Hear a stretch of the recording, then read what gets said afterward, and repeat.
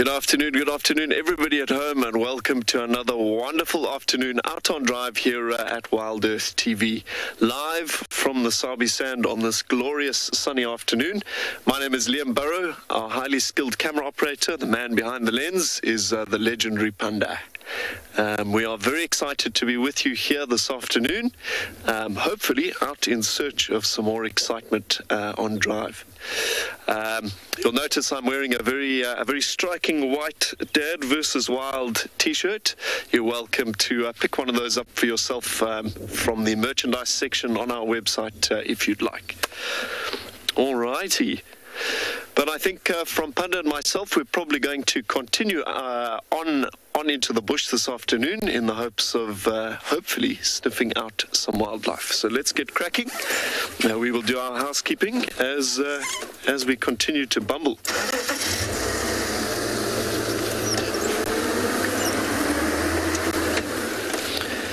So we like to keep these drives as interactive as possible. To be great for you to submit your questions to us as we go. Please feel free to send them to us under the hashtag WildEarth on Twitter.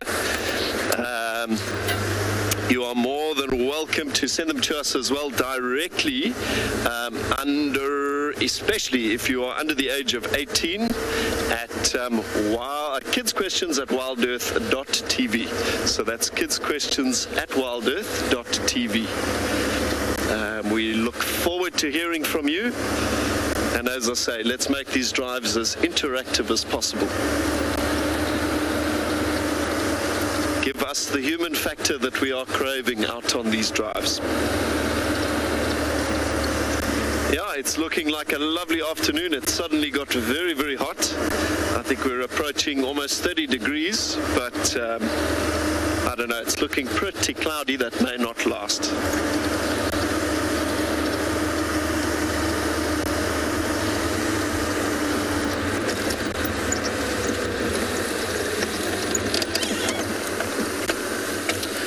Panda and I are going to start making our way into the Simbambili property now for our afternoon, but while we do that, let's take a look at what the weather's got in store.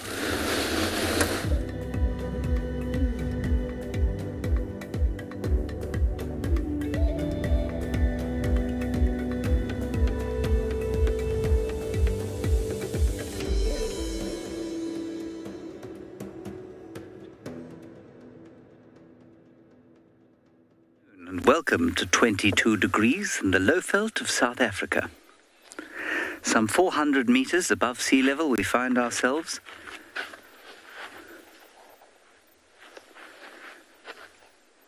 Standing in some fine swag available at wildearth.tv. My name is James Hendry. On camera today we have got Gerrit. And we're on our way, hopefully, to see the beautiful leopardess Tlalamba and her two babies. And I thought that we would begin today's drive with this very fine grass plant over here.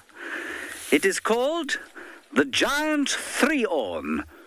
And whenever you say the name of this grass, you need to give it some oomph so as to express the wonder associated with the giant three-orn. And so there it is, the giant three-orn, and it's all gone to seed. As you can see, it's not a very good grazing grass even to begin with, and once it gets to this stage, it's absolutely hopeless for the purposes of consumption if you happen to be a herbivore. Please ask us any questions that you'd like to. You can do that by sending us tweets to the hashtag WildEarth. Otherwise, if you are under the age of 18, you can send questions to kidsquestions@wildearth.tv. Otherwise, you can go to wildearth.tv and register as an explorer and send us questions that way. We'd love to hear from you. Thank you. On we go. Liam very kindly acquiesced to allowing us to go and look at Tlalamba today, which we are very excited about.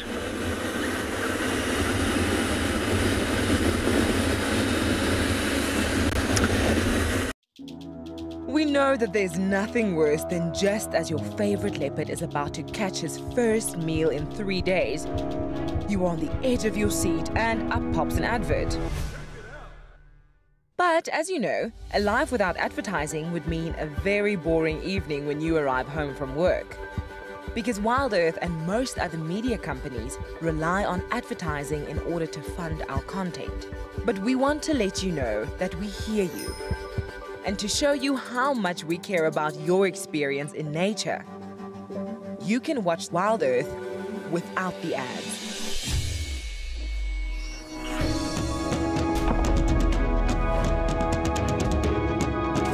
Sign up to be an explorer and watch the channel on the WildEarth website completely ad-free.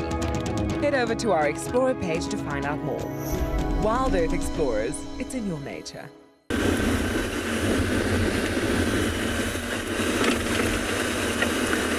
We may lose signal as we go down through this dip, but I will keep you posted. If we disappear, we will return shortly.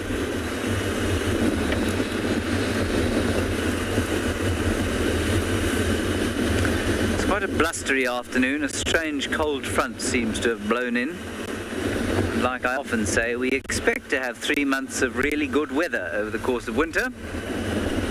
So when we do have these off days, we feel slightly cheated, especially those of us who are only here for a few days and have to go back to Johannesburg, where it will be foul and cold.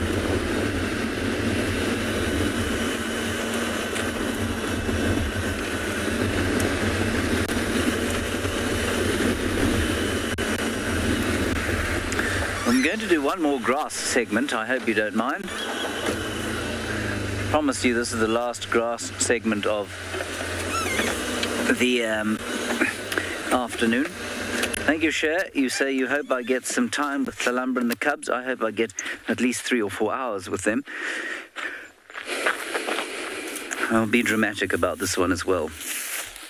Behold, Heteropogon contortus, speargrass. Now you can see that most of the Heteropogon contortus has got rid of its seeds, and some of the Heteropogon contortus still has its seeds. And here are the seeds of Heteropogon contortus. Now I have showed many of you this before. I have no doubt many other guides have showed you this before. But Heteropogon contortus is a very clever grass. And over there is the seed of Heteropogon contortus, and the rest is an awn, and this awn is mighty smart.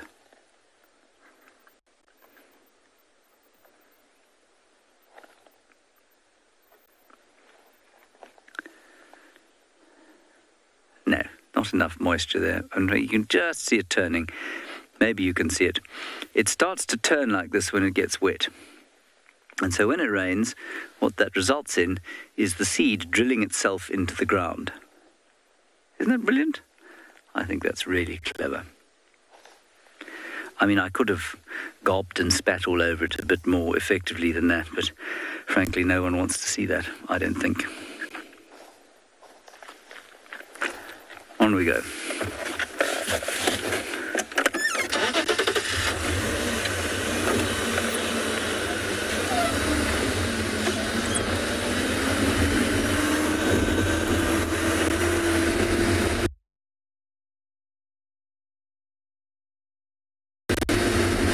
Let's head across, before I go through this dip, to Chris.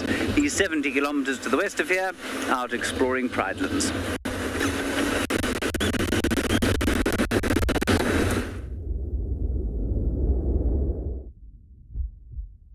Good afternoon, everybody, and seems like our weather has improved a little bit. There's a bit of sunshine, which is fantastic. Still quite a bit of wind. Cool, windy weather, not the greatest for animal beings, so we've decided we're going to head into these koppies. Remember last time we looked at all sorts of funny little things in the koppies. Now I've got a suspicion that there might be some changes up there. There might be flowers that are flowering now that we did not see previously. I'm hoping to see those aloes perhaps. Remember those aloes? I was just starting to produce their flowers a couple of weeks ago. If we're lucky, they might be in bloom. The kudu lilies, all those things, maybe we're lucky. And also going to look for a few reptiles, but anything small, interesting, we're going to go up there and see what we can find. So we'll move from kopje to kopje, spend a bit of time there. All right, so I'm not yet fully rigged and get my binoculars and all my other things. Got the trusty old stick back. So my buffalo stick disappointed me this morning. It couldn't find the buffalo. But anyway, my name is Chris, and with CamOps today is Mpo yet again. Right, Mpo, how shall we approach this hill? I mean, it's quite quite a dip, dense dip here, but I see a bit of an animal pathway. The Safari Guide of the Year 2022 is approaching us rapidly.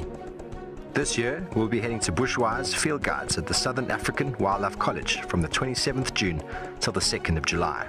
We will soon meet all our contestants who are vying for the prize of being the very best of the best, and the judges who will put them through their paces. Join me, Steve Falconbridge, as we dream it, guide it, win it.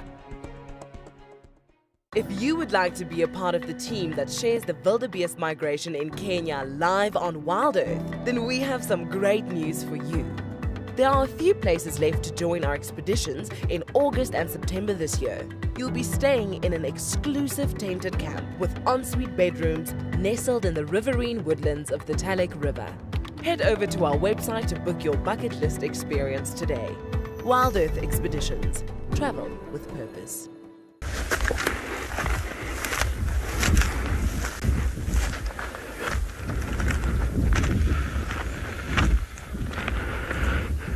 Right, yeah, now I reckon still head into this little valley, go up that way, and we'll check it from there.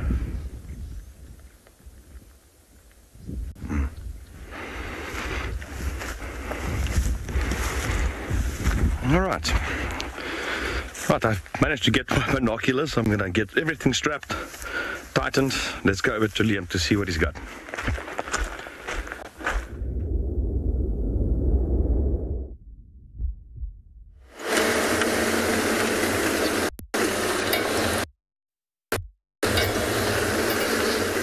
So Panda and myself have found ourselves now on this wonderful Simbambili property. Yeah, certainly a very, very special area indeed. We're in the hope of eventually tracking down some elephants out this afternoon.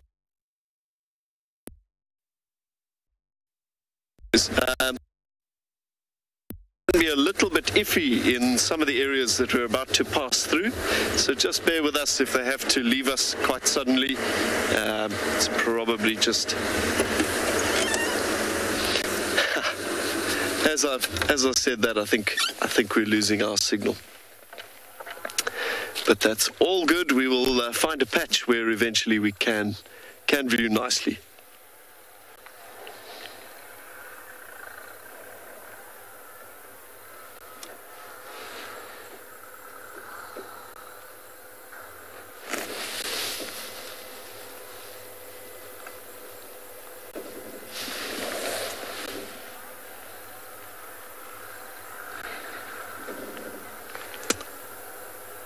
Quite a bit of activity on this property this afternoon.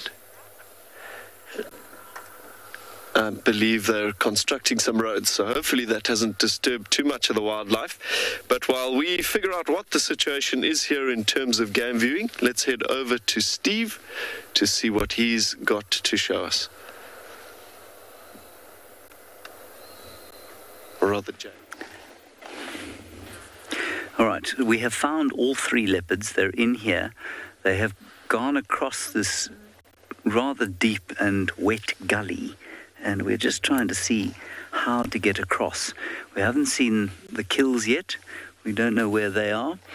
They're somewhere around here, obviously, but all three cats are in this bush to the right-hand side, possibly having a lie down. I wonder if they weren't actually having a drink and now they're going back to their meat. I'm not sure. Anyway, we're going to do a little bit of a drive around. Bear with us as we try and get through here. Gerrit, what do you think? Do you think we'll get through there? I have a nasty suspicion that would be the end of our drive. Yeah, let's not take a chance. There is no recovery vehicle. So we're just going to go a little bit further up before we try and do a crossing.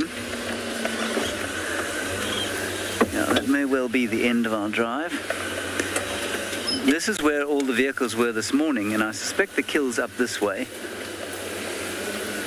Chalamba went in there, the Cubs went off slightly off towards the right. And we'll just see how to get across. Looks like a spot over here. Don't want to park the car in a very large hole, or indeed in a small hole. These look like eminently suitable trees in which to place a kill. Do you see a kill in there? I don't think there's a kill up there.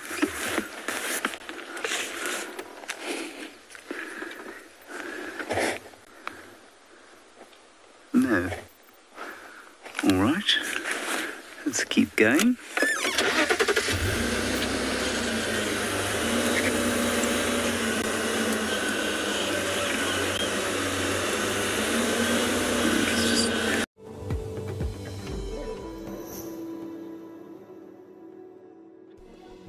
My name is Nico Brits. I am originally from Cape Town. I worked in the Eastern Cape for about 9 years before I started working at Bushwise Field Guides in the Lowveld, close to Makalali Private Game Reserve. So I'm hoping that by doing this could inspire the younger or newer guides coming into the industry to do the same. Hello everyone, my name is Ruwan Grobler.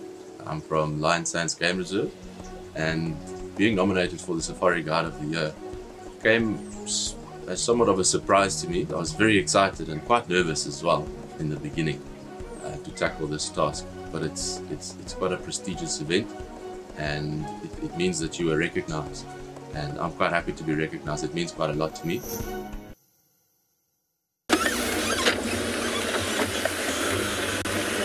So I'm assuming it's around here that the leopards are.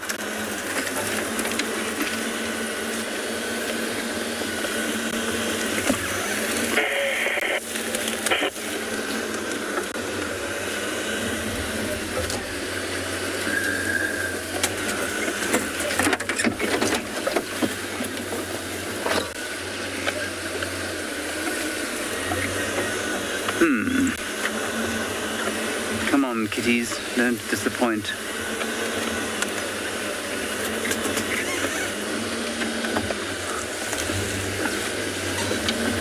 Right, give us a little bit of time and see if we can't find these cats. While we do that, you go off to Liam and see what he's up to.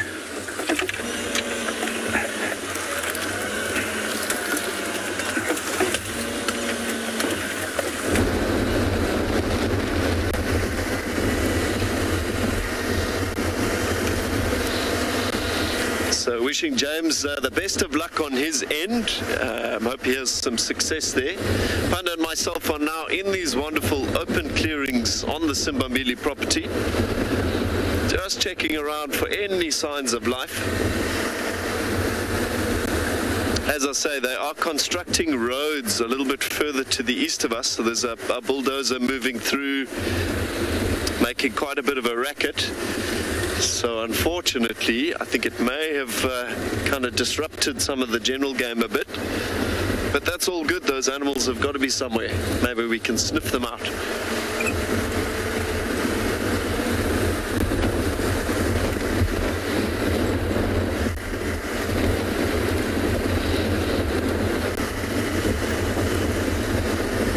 Yeah, never a bad day on a bumble in Africa. What a pleasure.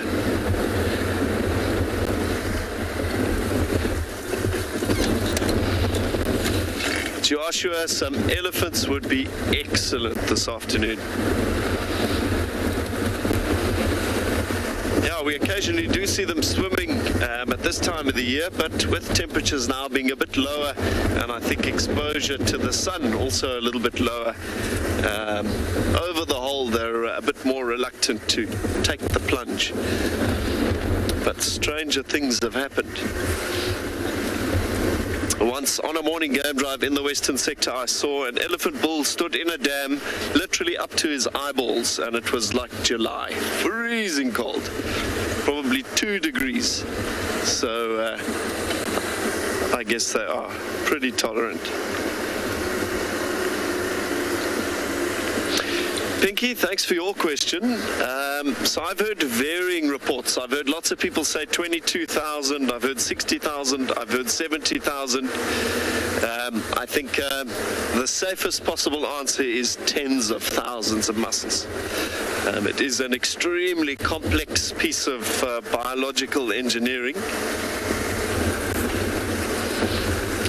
And as we know, it can take an elephant literally years to get the hang of using it. Certainly with coordination that the adults use it.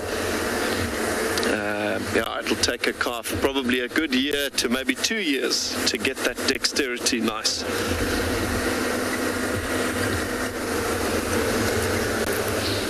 Yeah, our African elephants have a bit of a prehensile tip, so they've got almost 2 points on it. So arguably an elephant could pick up something as tiny as a single pebble if it wanted to, but in the same breath push over an enormous tree, if that gets fancy. Another one of the distinguishing factors between African and Asian elephants, African ellies have 2 points on the tip of their trunk, and Asian elephant only has 1. Why, I don't know. It's just the way they've evolved, I guess.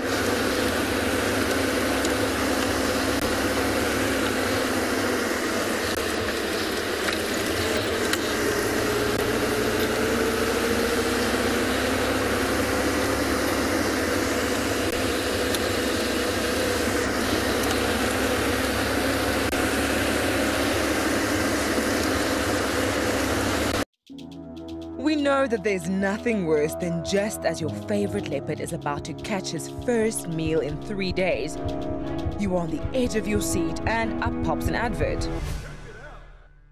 But as you know, a life without advertising would mean a very boring evening when you arrive home from work. Because WildEarth and most other media companies rely on advertising in order to fund our content. But we want to let you know that we hear you. And to show you how much we care about your experience in nature, you can watch WildEarth without the ads.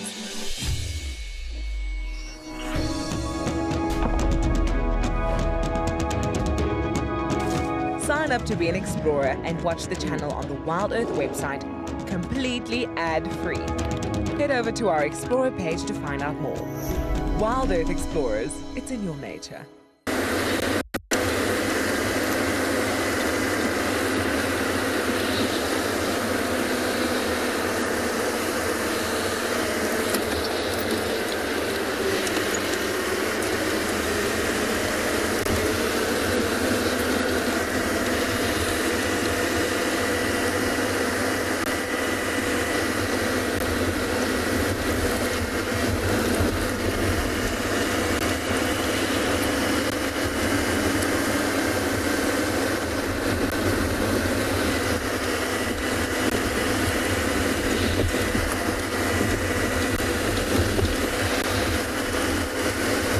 Yeah, the wind is picking up as well. That can be a bit of a limiting factor when trying to view wildlife in big open spaces like this Simambili open area. I think the gusts of wind really mess with their senses. Makes it very difficult to try and listen for danger, to smell the scent of predators, and I think the movement of the grass is really quite frightening. But yeah, there is life out there somewhere. So I think let's check in with James now to see how the search for Tlalamba and youngsters off of Hyena Road is going this afternoon.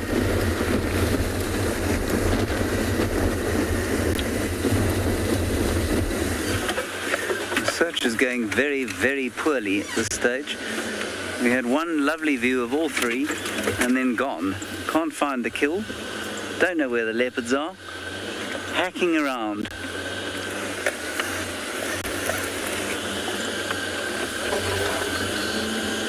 Just wondering if they didn't maybe drop it and have it stolen. We're going to keep searching around though. We do not want to give up. We would very much like to see these cats. This is how it goes. You see, I'd guaranteed myself an afternoon with them. And, well, I possibly guaranteed myself an afternoon with them too soon. Then when I saw them walking this way, I thought, well, there's a kill, so they're not going to go far. They're not going to go fast.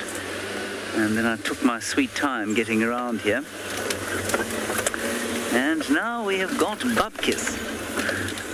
Well, simply a lot of bush, stumps, thorns, thrashing twigs, and various other forms of vegetation able to do harm to the human being. Ow, ow.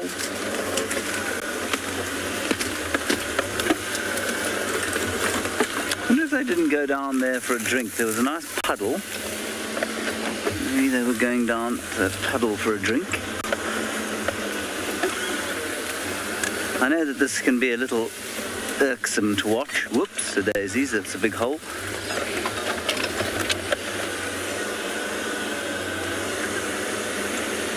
Kerry, now I think it is unlikely that they finished all the food, given that they had a duiker and a nyala to eat. Oh, hang on. There they are. Okay. Right, we've got some Franklin's alarming. I'm pretty sure that they're off this way. Kerry, I think it's very unlikely that they would have finished all the food because, like I say, there was a lot of it. Just got to try and turn around in here. I'll do it as quickly as possible. We just heard some Franklins going over that side. Hopefully that means that there's a leopard cat there and not an African hawk eagle that has decided to murder one for his lunch.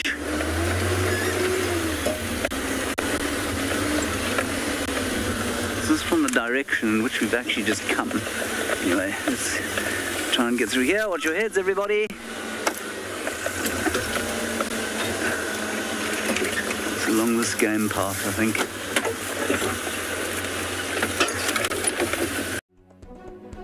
The Safari Guide of the Year 2022 is approaching us rapidly. This year, we'll be heading to Bushwise Field Guides at the Southern African Wildlife College from the 27th June till the 2nd of July. We will soon meet all our contestants who are vying for the prize of being the very best of the best, and the judges who will put them through their paces. Join me, Steve Falconbridge, as we dream it, guide it, win it. If you would like to be a part of the team that shares the wildebeest migration in Kenya live on WildEarth, then we have some great news for you. There are a few places left to join our expeditions in August and September this year. You'll be staying in an exclusive tented camp with ensuite bedrooms nestled in the riverine woodlands of the Talek River. Head over to our website to book your bucket list experience today. WildEarth Expeditions. Travel with purpose. Mild rotated white-browed scrub.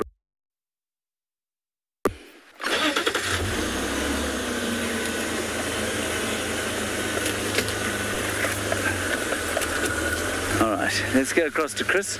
Give us a little bit of time in here. See what we can find.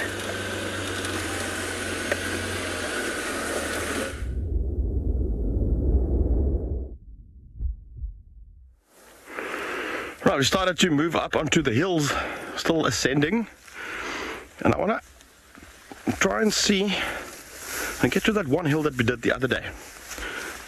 There was one right up here, so we're in between these two copies, sort of like on a neck as we call it. I'll go and check there. It's just going slow because there's a lot of hidden rocks in this grass cover, so I'm probing every now and then with my stick to make sure that we have good footing. I always like to come and check what's up on these hills. It's a good place to look for butterflies, by the way. All sorts of plants here, especially male butterflies. because they have that tendency where the males tend to move up. Oh, look at this. This is what I was looking for. There we go. So the male butterflies will do what we call hilltop hopping. So the more dominant ones will go further and further and further up the hilltops. Look at that. Look at that. Isn't that pretty, eh? I think the post just stuck on a tree there. Wow, there's a whole bunch of them around here. We'll probably can get closer to some of them later, but we'll first just let you appreciate these beautiful aloe flowers.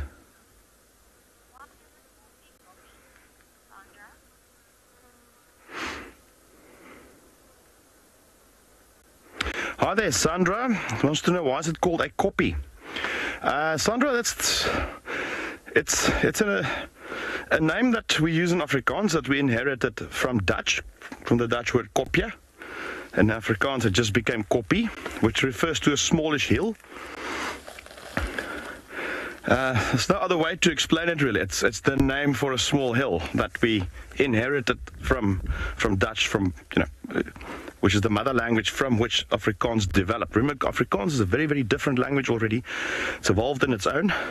A lot of the words are still very similar, and that's where the name koppie comes from. The funny thing is, a koppie can also mean a teacup, which is, so it's a funny language.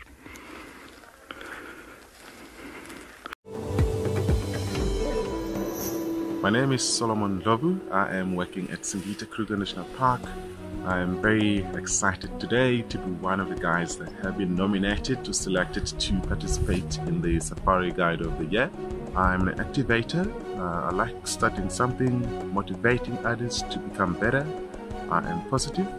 I like to focus on the positive sides of the situation.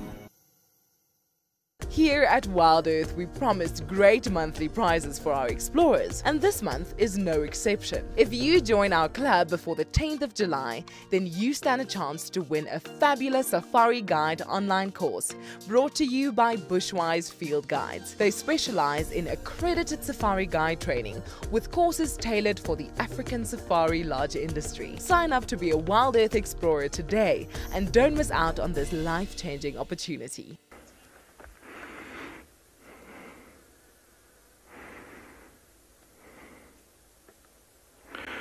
So this would be the Kranz aloe, Aloe barbarescens. It's the one that we find on these koppies. Kranz means cliffs.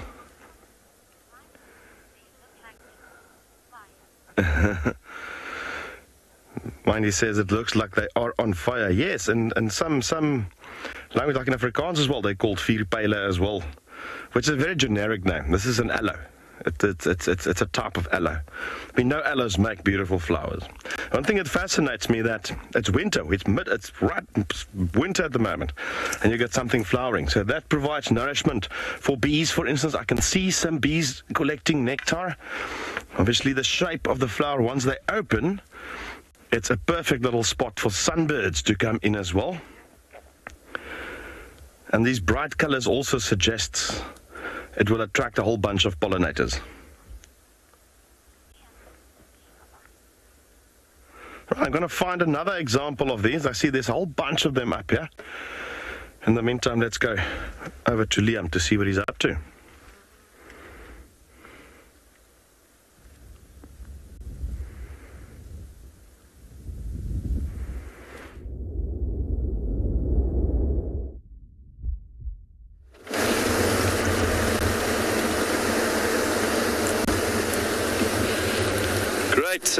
Yeah, wishing Chris the best of luck over at Pridelands. Hope he's having fun out there. So we have made a nice loop all the way around these wonderful big open areas here on the Simbambili property. But I think with a bit of road construction activity there, much of the wildlife has kind of been driven out of the area, as can happen. So we will make a similar plan, I think, continue on. There is certain to be life out there somewhere. find our elephant fix for the afternoon, I think. Fingers crossed.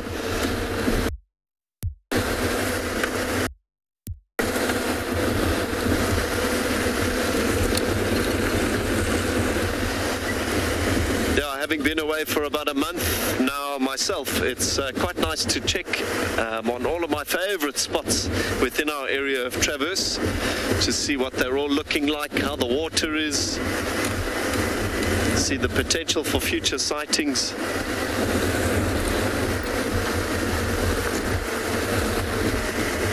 Helen, that was a big bumble this morning, wasn't it? I think both Panda and myself have buzzed the whole day about it. That was so exciting. Yeah, an excellent morning. Yeah, it's amazing. Panda and I were chatting a little bit earlier just about kind of going out into the bush wherever possible with an open mind. I mean, you go out there on some days and you say, I definitely want to find some lions. You almost set yourself up for disappointment. But head out with as much of an open perspective as you can, and the bush will never ever disappoint you. Yeah, we had no expectations for a sighting of Tolamba this morning. We were hopeful and we saw tracks, but we sort of weren't panicking if that wasn't going to work out. We were just happy to be out there. And then the unbelievable happened. What a pleasure. Yeah, thanks Helen. We protect and reconnect nature across southern Africa. We bring countries together to care for wild spaces that stretch beyond borders. We protect and restore biodiversity. We prioritize the people living in these landscapes, enabling them to thrive in harmony with nature. We are restoring tomorrow.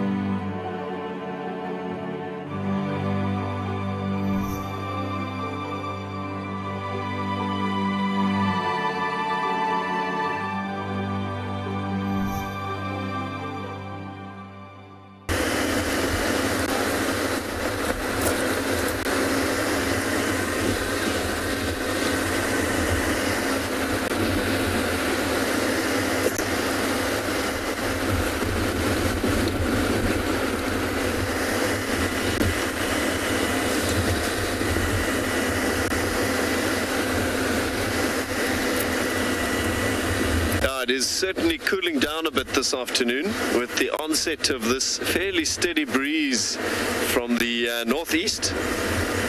Yeah, the temperature is dropping. I think this cloud is shifting. It's bound to be a chilly night tonight and a very cool morning tomorrow. Got some impala ahead, all sort of hung in a thicket. So let's just come around a little bit.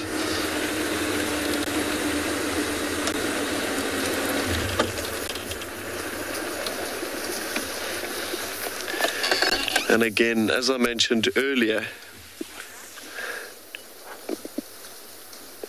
with it being so windy, a lot of our herbivorous species, things like the zebra, the impala, are much more keen to head into thickets where they're a bit more protected.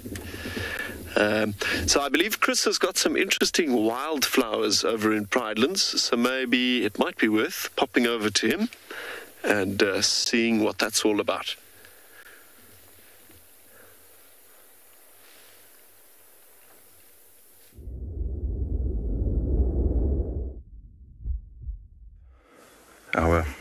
Hello. I wanted to show you, let's just look at the structure of this quickly. So obviously what's happening here, when the plant is about to flower, it makes these long sort of woody stalks that are very differently structured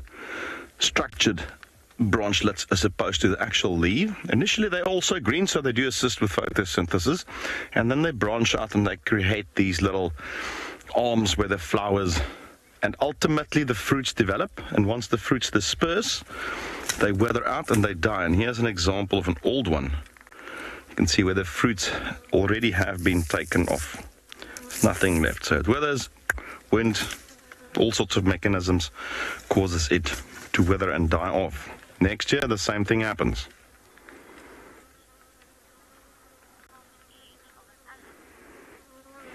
Hi there, George.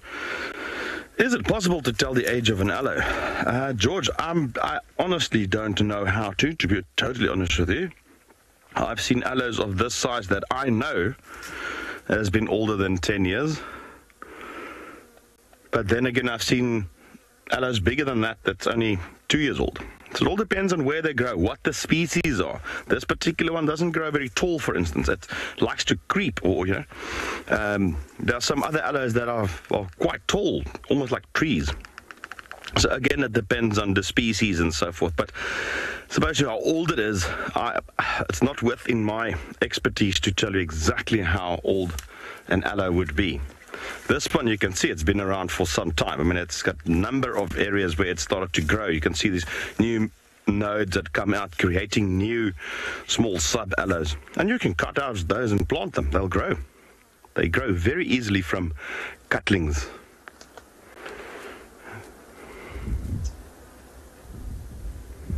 And you should remember that aloe is also good medicine.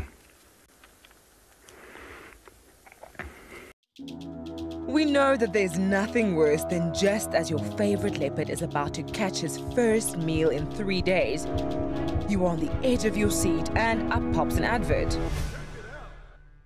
But as you know, a life without advertising would mean a very boring evening when you arrive home from work.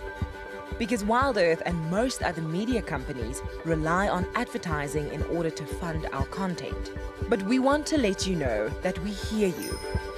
And to show you how much we care about your experience in nature, you can watch WildEarth without the ads.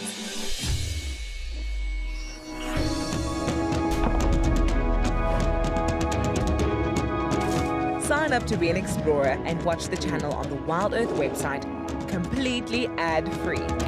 Head over to our Explorer page to find out more. WildEarth Explorers, it's in your nature.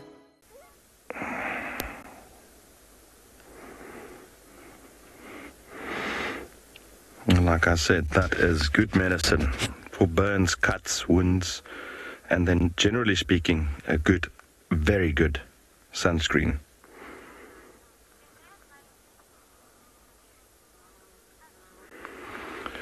Caroline, I'm not entirely sure if there's a scientific name for the juice of aloe. I'm sure there might be a specific, it's basically a plant oil, a plant sap. It probably would have some specific name. I just don't know what it is.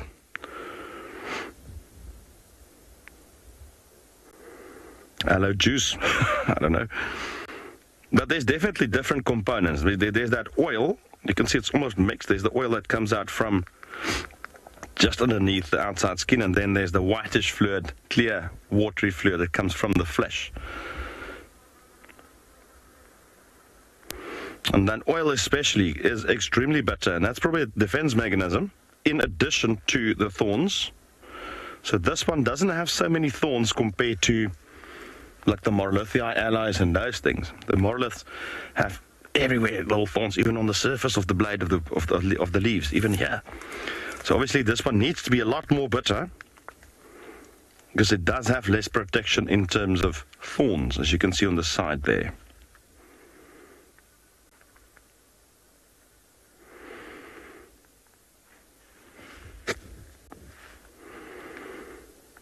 Very bitter stuff. I'm not even going to try and taste this again.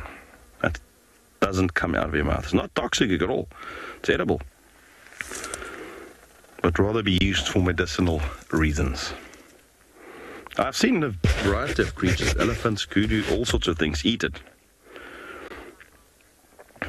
Anyway, let's see what Liam's up to on his Bumble while I put this back. Over to Liam.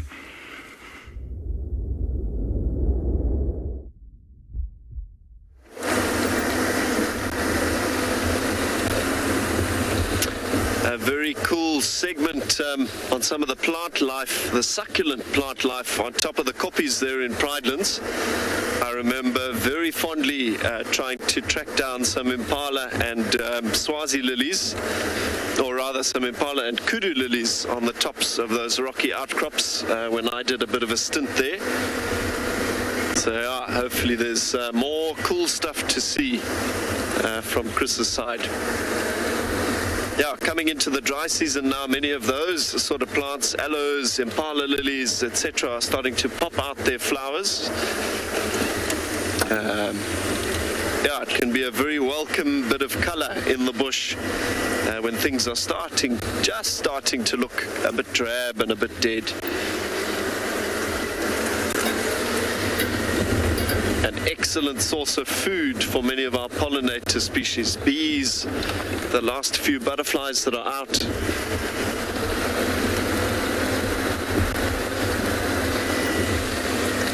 Yeah, so as we drive, we're passing these little splintered groups of impala all through these red bush willow and guarri thickets.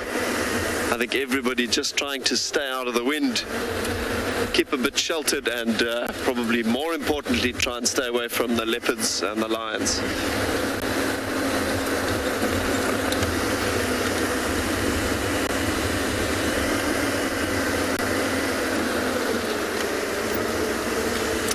So coming up towards One-Eyed Pan,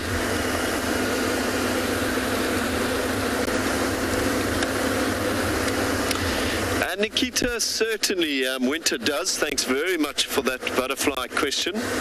I'm a very passionate amateur lepidopterist, a butterfly enthusiast. So butterflies are ectothermic, they are cold-blooded, so they're affected by low temperatures and less access to sunlight in the winter. Also the fact that many of their food sources, not only the leafy foliage that the caterpillars need to eat, but also flowers that the adult butterflies need to access in order to drink nectar, the sugary sort of discharge from those flowers. Those are almost totally absent throughout the bush. So life is very, very, very difficult for butterflies in the dry season. To be honest with you, most of them have a holometabolic life cycle. It's totally finished in about a year. So their eggs will lie dormant. Those caterpillars hatch out when it begins to rain once again, when food sources are available, and then that butterfly has the chance to mate and produce more eggs, and the cycle continues. There's a couple of species that we will see throughout the dry season. The African monarch, or the African queen, sometimes called the plain tiger, can be seen, but yeah, certainly less.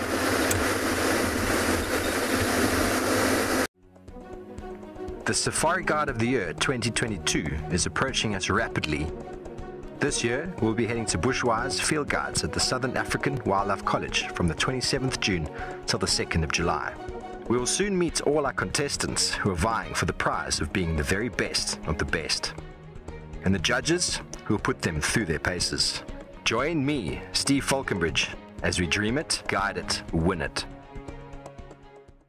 If you would like to be a part of the team that shares the wildebeest migration in Kenya live on WildEarth, then we have some great news for you.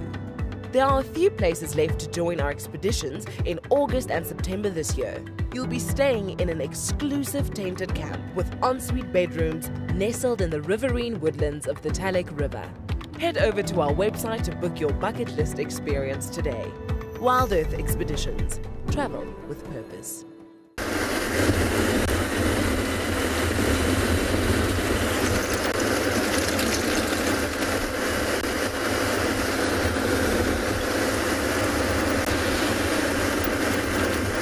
Apologies for a bit of corrugation in the road there, hence the shudder in the picture. So I think, while Panda and myself make our way back onto Djuma in search of other exciting living things, let's check back in with fellow naturalist James, who I believe may have had some success.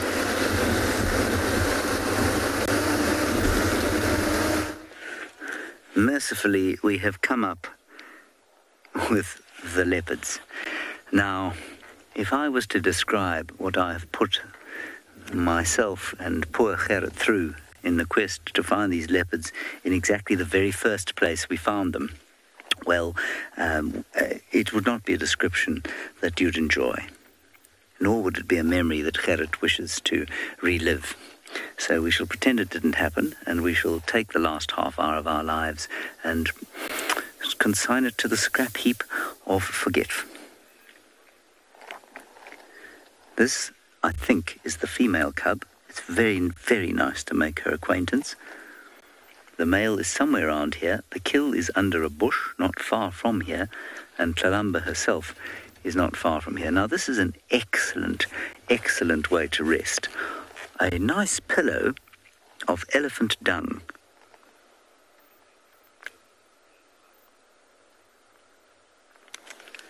Which I'm sure you'll agree looks extremely comfortable.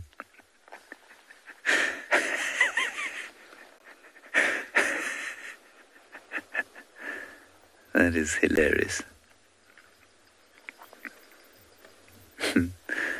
And having a little snooze as well. I'll be there shortly.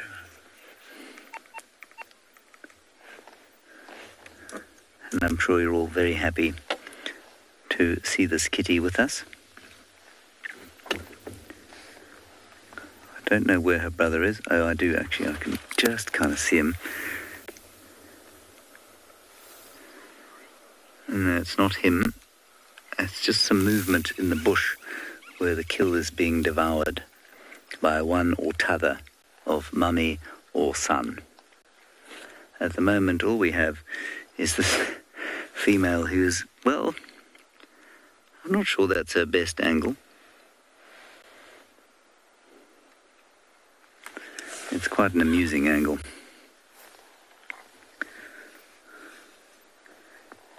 So I think I was correct in just one thing this afternoon, and that was that they went to that nice little pool in this drainage gully to have a drink, and then they obviously circled back towards the kill, having headed off in a direction that led us on a merry goose chase. It wasn't very merry. It was a goose chase. A little bit of sun has come out, which is very nice.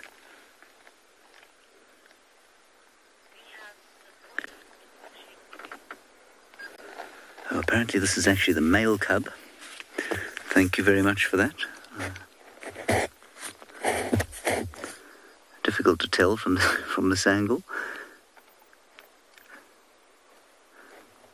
I'm told the male is a 3-3 and the female is a 5-5. I can't see the spot pattern from here. Just looked like quite a feminine head. But they are only about 10 months old, so I guess it's not surprising I made the mistake. But thank you very much for keeping us posted on that.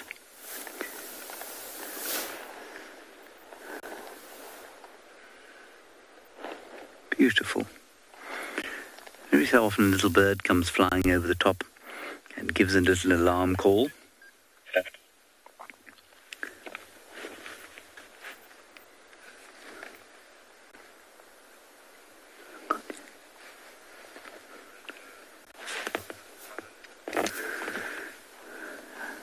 Now giving us a beautiful little stare.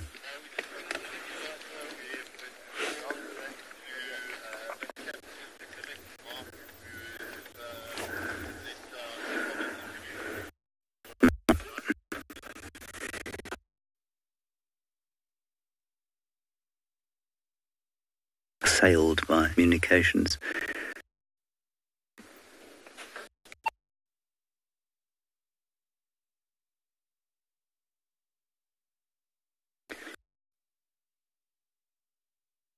I'm actually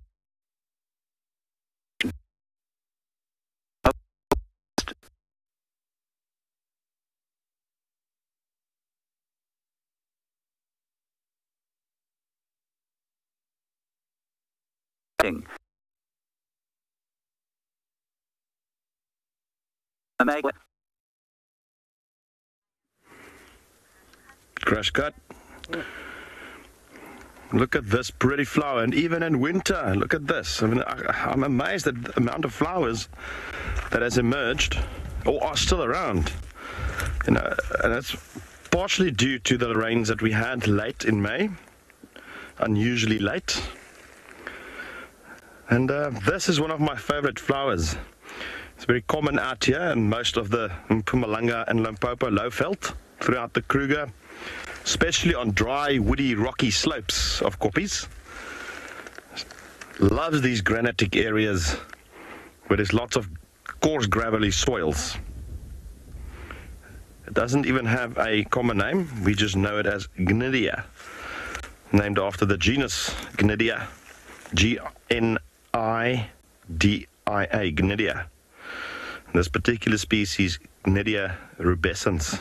I don't even know its common name, if it's had one. But look at that. It is so pretty. It almost looks out of place in a way. One would not expect such a type of flower here. This just doesn't seem like an African flower.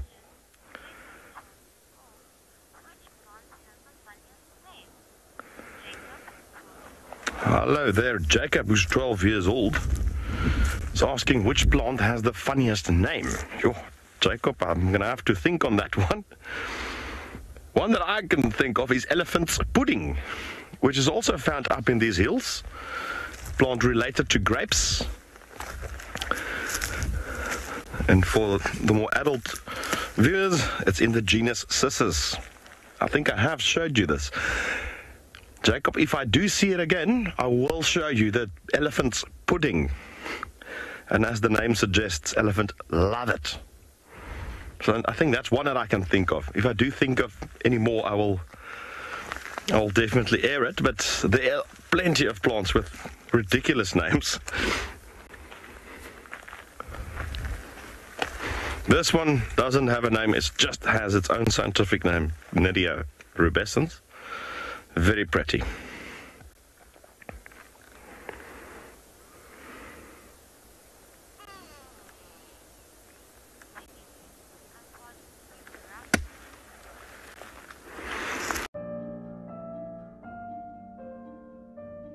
With a slew of potential dangers lurking, it's essential to be aware of your surroundings whilst walking in the wilderness. 20 yards away from one of the most endangered species. This is a big bull. What a moment, what a close encounter with an Ellie bull. He's just over here now. He's moved completely away.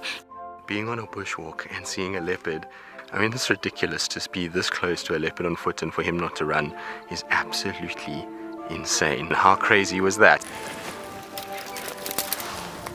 Through the gap there is just the back of the head of a male lion. He is absolutely unaware that we are here right now. I tell you, seeing lions on foot, it definitely brings out the caveman in you, this little scared human being.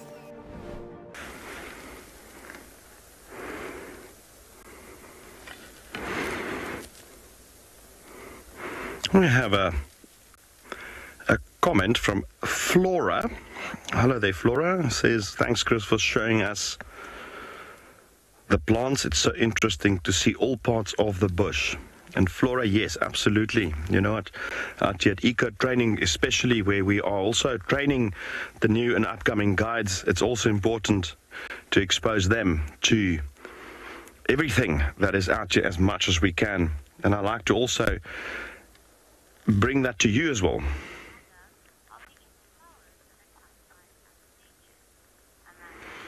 Amanda, hello there. Amanda wants to know if there are any flowers that are classified as endangered. Yes, indeed. Now, there's quite a number. I can't really name them all because there are plenty.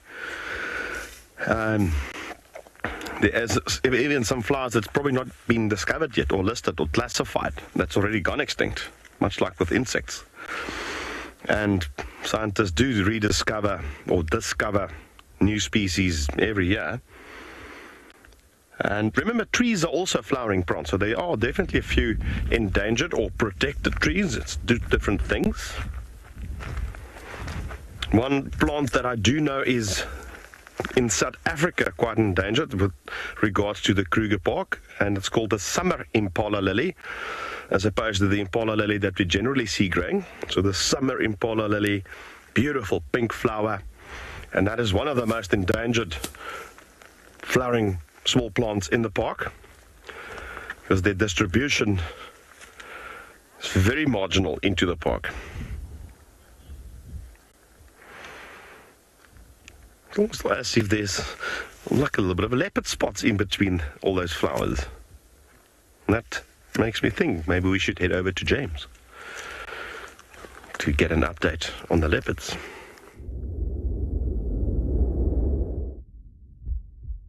Dog. Can you see it? Okay. And we left the leopards just simply because we had a call about these dogs and we lost signal, and so we thought we'd just quickly come and have a look at the dogs and see what they were doing before we head back to those cats. They are over the northern boundary, so this might be the only view that we get. That, in fact, might be the last view we get. But at least we got to see them.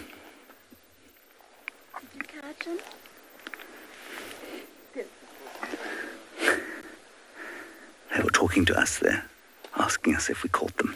We did. Let me just go back a bit and see if we can't get another view. I think that might be it.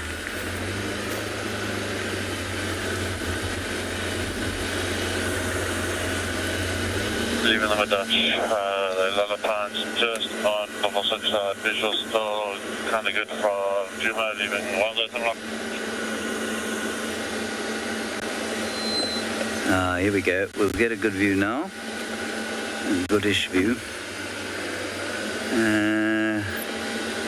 Gerrit, say when. Is that fine?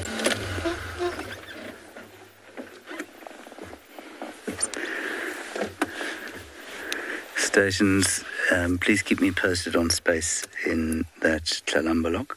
I'll come back when there's some space.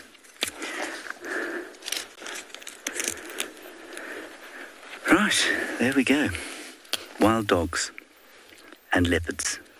It's a way to spend an afternoon, really. And I'm always minded, especially on a Monday, of how spectacular it is to be able to do this sort of job. Yep. Ollie, you were, I think, ready for some more plants, were you? Well, that's. I'm sorry to disappoint you. We have now got wild dogs. We're not going to stay too long with them. We are going to try and make our way. Spots. Oh, you were waiting for spots. Yes, fair enough. You were expecting more spots. We will go back to the spots, but we just had to make a little bit of space there so that the other vehicles could get in and have a look. And I thought because the view wasn't that great, we'd quickly come out here and have a look at the dogs and give the cats a little bit of time to sleep before we go back and have a look there. That's my plan anyway. The dogs are also having a very good rest.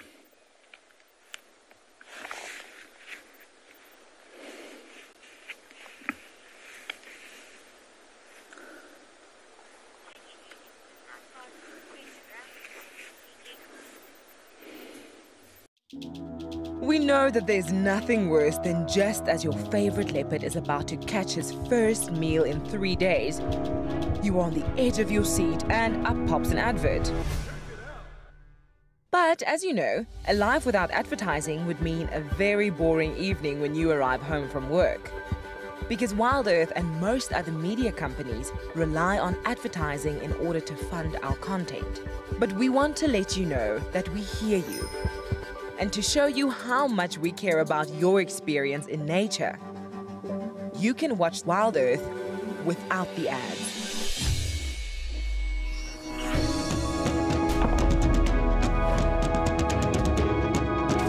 Sign up to be an explorer and watch the channel on the WildEarth website completely ad-free. Head over to our Explorer page to find out more. WildEarth Explorers, it's in your nature. So there it is.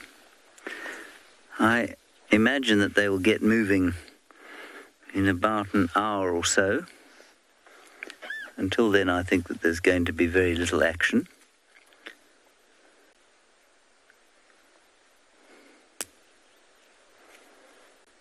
And then we'll make our way back to the kitties.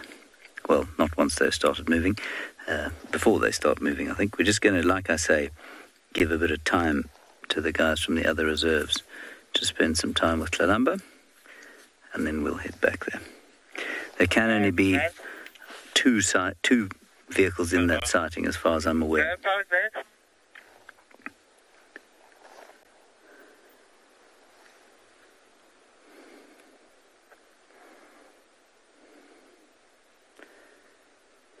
Yes, this is the sort of sighting, everybody, where your questions and comments are extremely appreciated, because as you can see, while we are looking at a highly endangered wild dog, they're not exactly setting the world alight with a performance.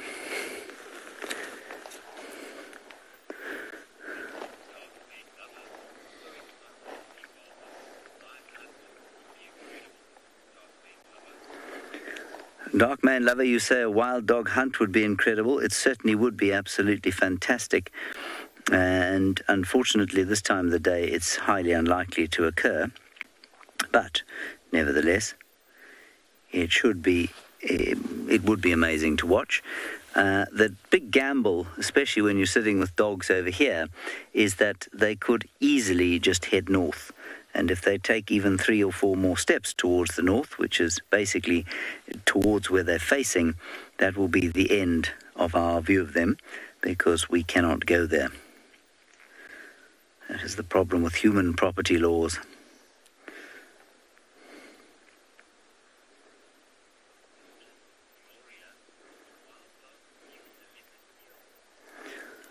Gloria? No, the other way round. Wild dogs would not necessarily steal a leopard's kill. I mean, they might if it was very fresh and you know, it happened to be lying around and it had just been killed. But wild dogs are really not scavengers. They are much more hunters, and we often see leopards stealing from wild dogs. So leopards, I don't know if they track them. They may well track them, but they certainly get attracted by the noise of them feeding on a kill. And I've often seen leopards leap out from behind a bush, especially if there's a tree close by, grab whatever the wild dogs have, and then take it up a tree. And they are so fast off the mark, and they react with such speed that the wild dogs can almost do nothing about it. And I've often seen it, especially with young male leopards. Young male leopards obviously take a huge amount of, or a huge number of chances compared with others.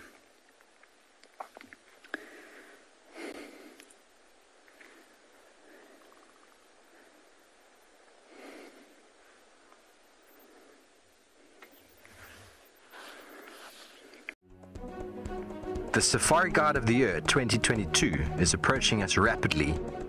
This year, we'll be heading to Bushwise Field Guides at the Southern African Wildlife College from the 27th June till the 2nd of July. We will soon meet all our contestants who are vying for the prize of being the very best of the best, and the judges who will put them through their paces. Join me, Steve Falconbridge, as we dream it, guide it, win it. If you would like to be a part of the team that shares the wildebeest migration in Kenya live on WildEarth, then we have some great news for you. There are a few places left to join our expeditions in August and September this year. You'll be staying in an exclusive tented camp with ensuite bedrooms nestled in the riverine woodlands of the Talek River. Head over to our website to book your bucket list experience today. WildEarth Expeditions. Travel with purpose. And while they are asleep, you can see those ears going all the time, listening, flicking off flies, probably mainly flicking off flies, I suspect, and listening to our voices.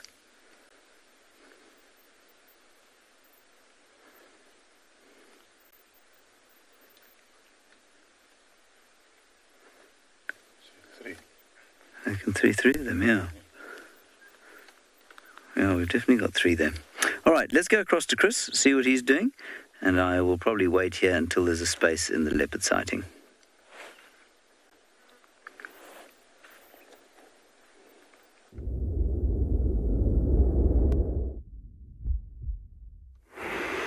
Yeah, it seems like Henry is on fire today. Well done. Anyway, coming back to what we've got here, you know, the bush is not always about the pleasant things. Sometimes there are some unpleasant things, and the whole cycle of life, nutrients, carbon, energy, everything needs to cycle and recycle. Otherwise, the system will collapse.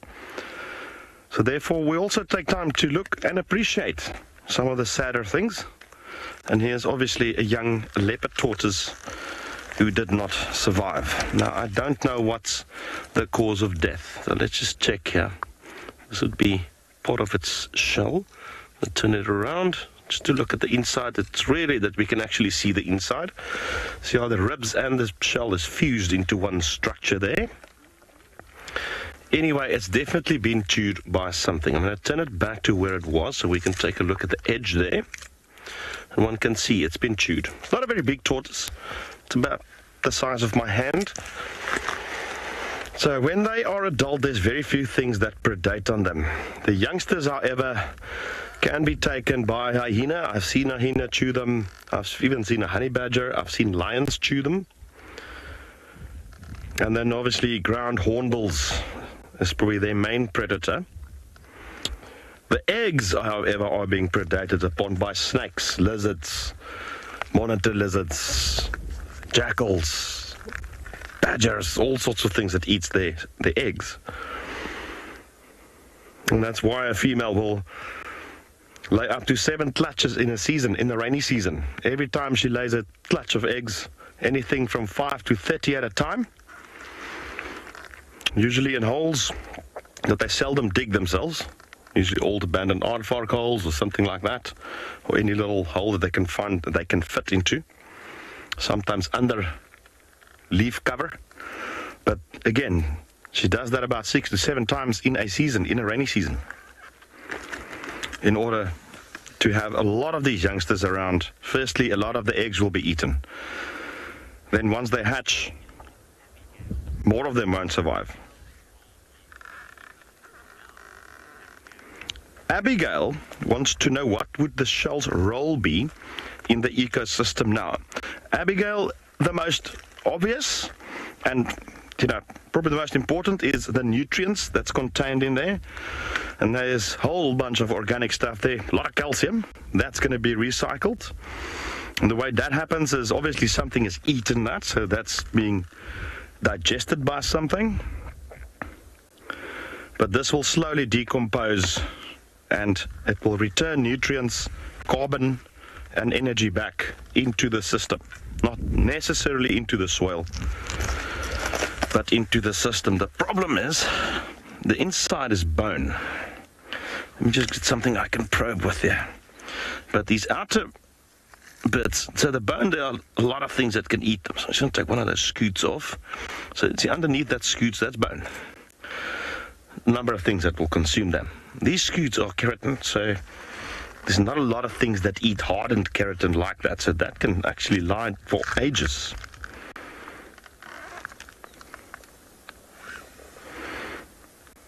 Let's say this tortoise is probably in the region of about 4 or 5 years old. It's not a very old tortoise. Bear in mind, they only reach sexual maturity at about 12 to 15 years of age.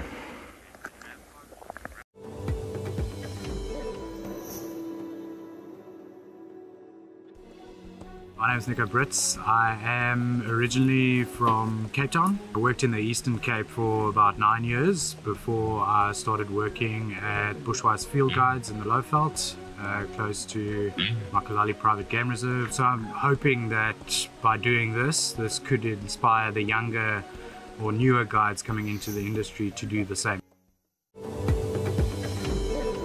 Hello everyone, my name is WildEarth.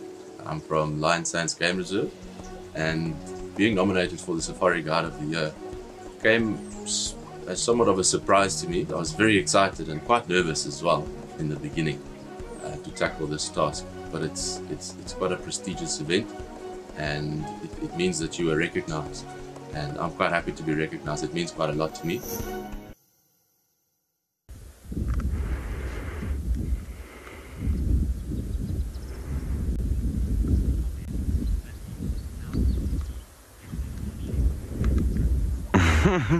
Hello there, Willie. Says now all I need is a leopard in the shape of a cat. Yeah, that'll be amazing. I think I've depleted my leopard luck here yesterday. I've got a feeling it's going to be a couple of days before I'm lucky again with a leopard. But this brings us close. This brings us close. It is a leopard tortoise.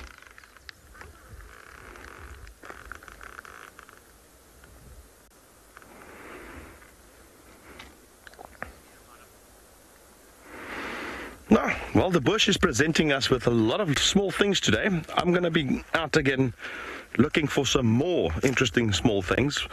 In the meantime, let's go back to Liam.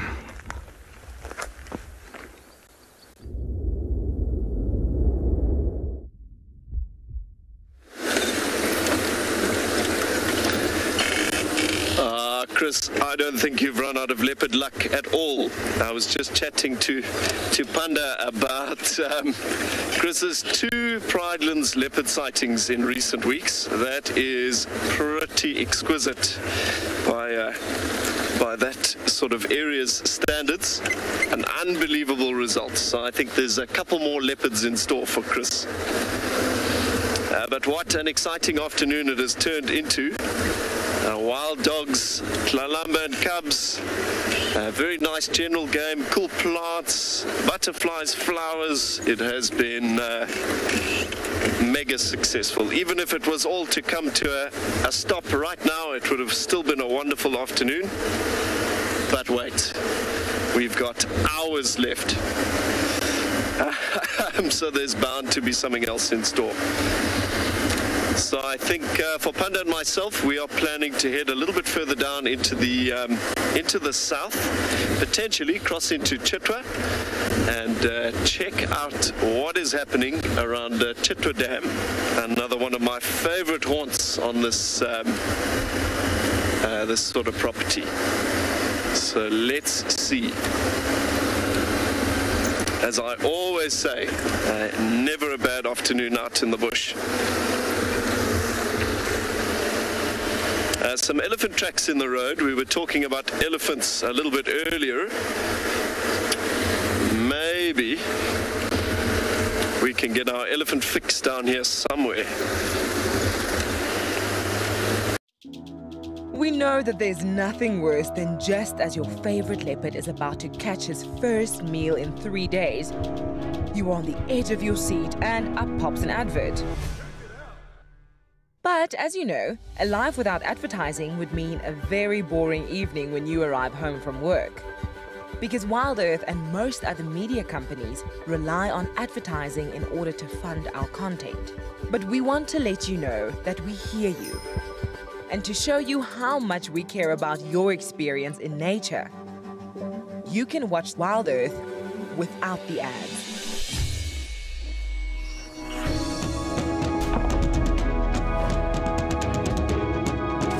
Sign up to be an explorer and watch the channel on the WildEarth website completely ad-free. Head over to our Explorer page to find out more. WildEarth Explorers, it's in your nature.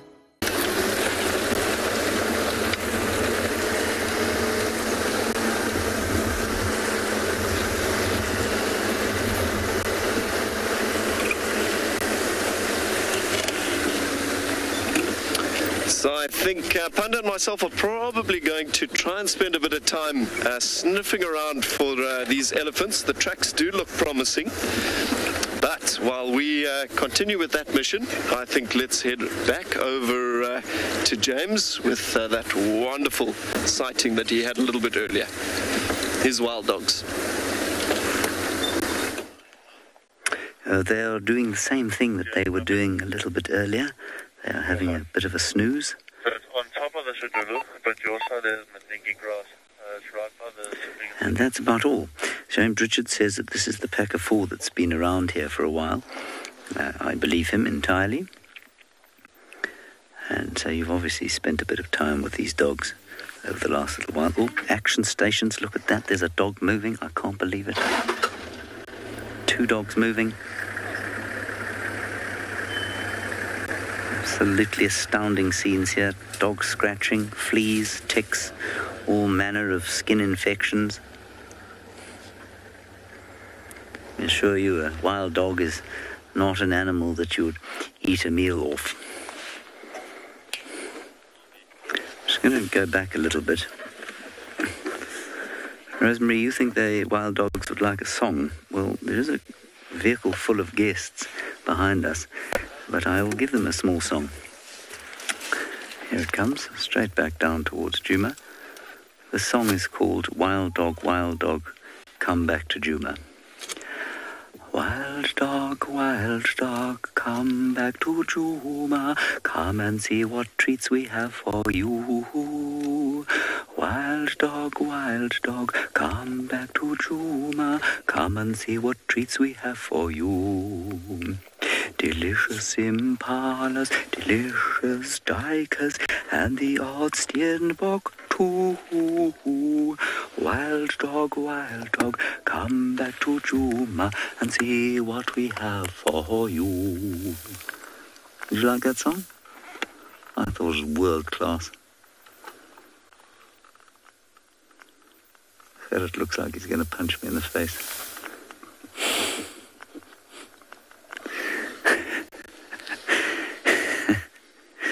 I think that's pretty good, made up on the cuff. I can see that my wife's eyes are rolling into the back of her head as I was giving my little song.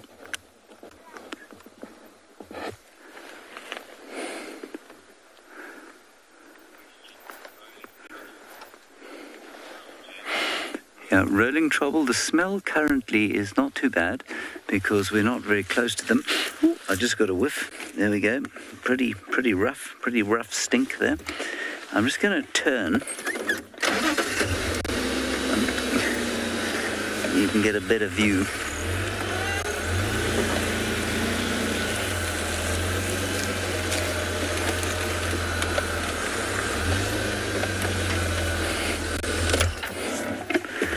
And now we can see Africa's painted wolf in all its glory. It does seem to be only 3 of them.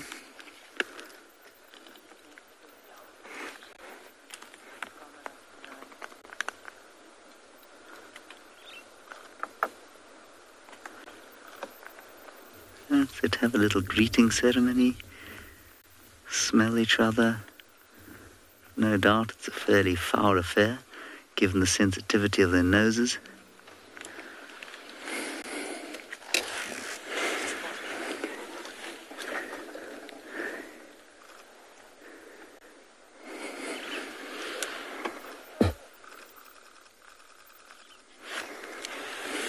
You may be able to hear the dim crackle of rifle fire in the background. It is in fact cameras very enthusiastically taking pictures.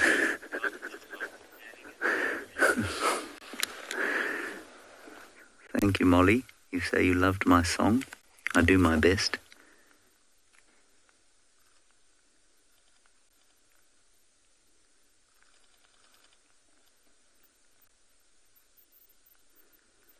I put the current total of photographs taken of these dogs at around about 7,800 now.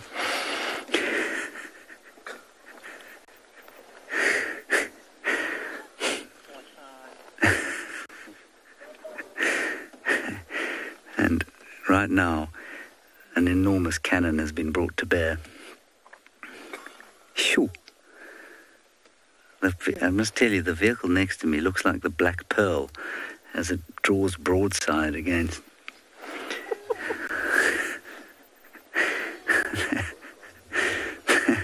There are about 400 lenses faced at these hapless dogs.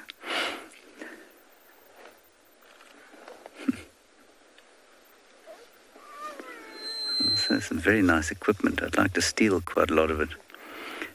Speaking of piracy, I'd quite like to steal some.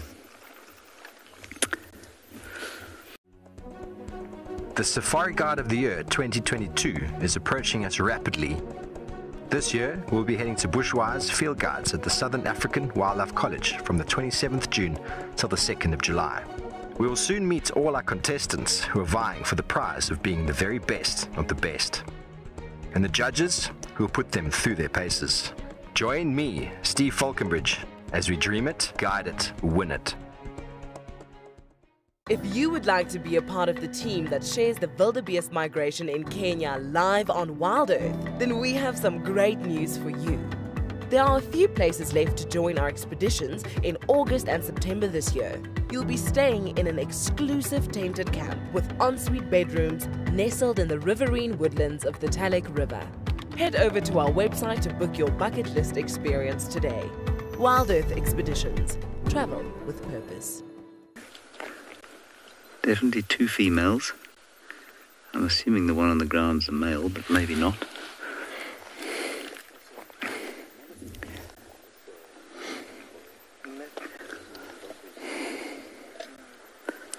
That's actually a really cool sighting.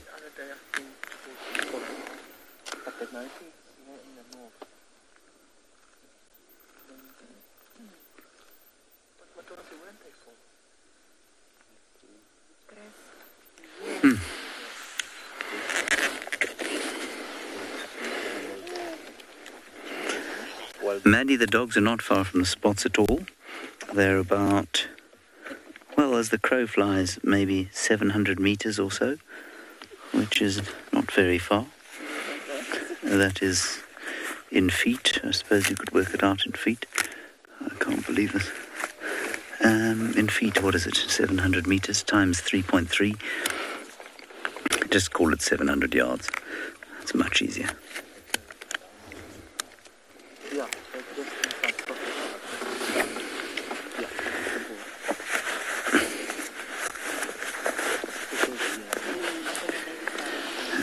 Scratch. Alright, let's go across to Liam. He's apparently on an elephant search. Let's find out if he's found any elephants.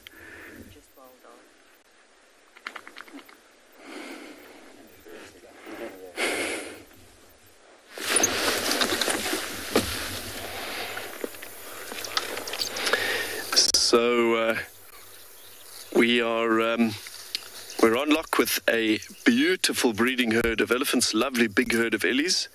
Success for Panda and myself after a remarkably short tracking mission. We had a good sense that those tracks were fresh, and boom, there we go. Just what the doctor ordered. We were after some ellies this afternoon, doing what they do best, filling their tremendous bellies. Yeah, it's interesting. This is obviously only my second drive back with WildEarth on this cycle. When I left here a month ago, this place was inundated with elephants. You could almost go as far as to say you couldn't go around a corner without seeing more. But the guys tell me that has shifted, perhaps something to do with kind of the rains being over, the bush starting to dry out. Ellie numbers have sort of dwindled. I guess the breeding herds have moved out. And it's apparently becoming a little bit more challenging at times to spot them. So we are very happy to be sat with this group, the Savi. Yeah, that's the beauty of guiding once again in a natural open system with enough space for the animals that reside within it to move as they need to, as the seasons take them. It kind of keeps us on our toes as guides and cam-ups as well.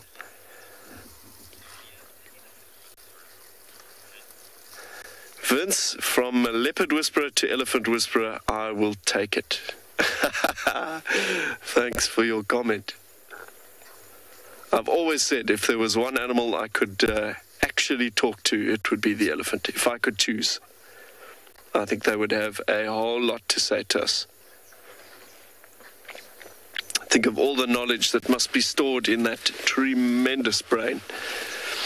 We're going to reposition slightly. These ellies moving straight down Twin Dams Road now. Success.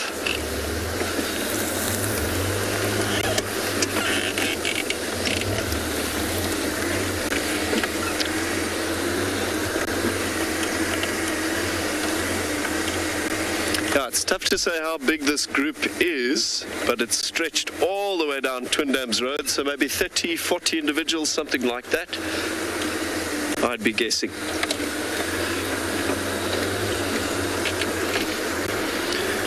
But this enormous great individual off to my right is undoubtedly the herd's matriarch. I make that assumption on a couple of factors.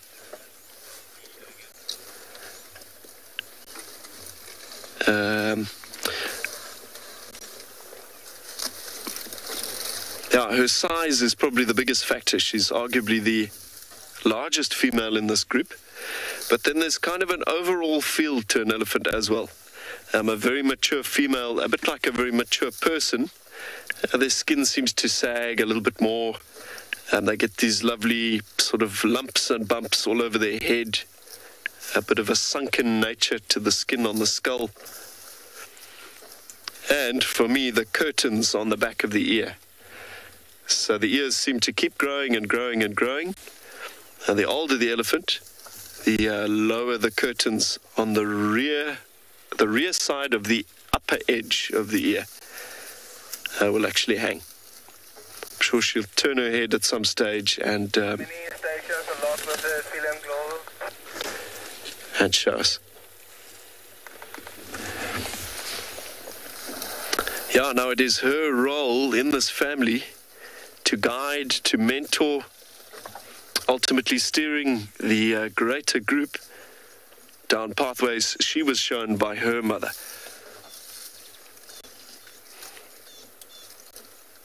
The secret to success for an elephant family rides on the ability of that female to tap into memories stored deep in that consciousness.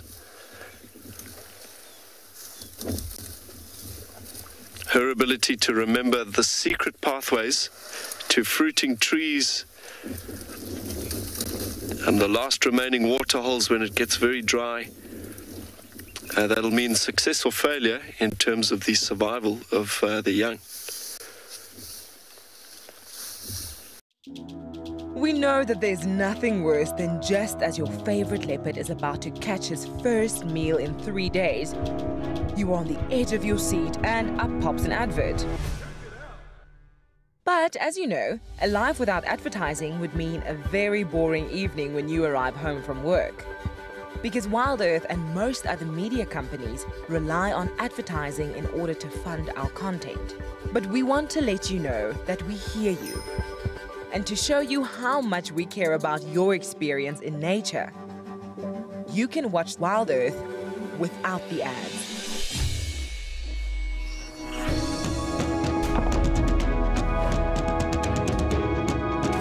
Sign up to be an explorer and watch the channel on the WildEarth website completely ad-free.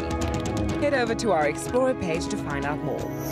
WildEarth Explorers, it's in your nature.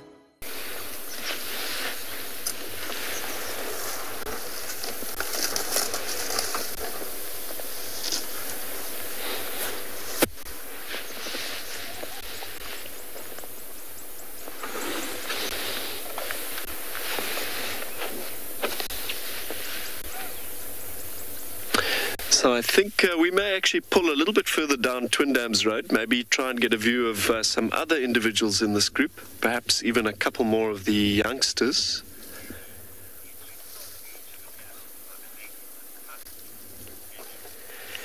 Hallie, thanks very much for your question. You've asked with regards to tusk length and utilizing that to determine the age of an elephant. Talk about long in the tooth. Unfortunately, no. So I think the factors that determine the length of elephant tusks, probably the greatest factor of all is genetics. So some elephants quite simply develop much longer tusks than others. I've seen a young bull in the Greater Kruger, probably 25 years of age, with tusks that are over 3 feet long, over 1 meter long. At the same time, I've seen elephant bulls in their 50s with no tusks at all. Some ellies develop tusks, some ellies are tuskless. A general assumption is that the tusks will be quite long on an individual that has tusks, that is quite old. But no, I wouldn't say it would be a very accurate way to decipher elephant ages at all. But thanks for your question there, Hallie.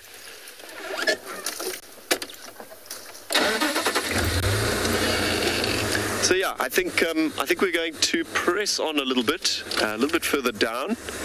Hopefully, pick out some more members of this group.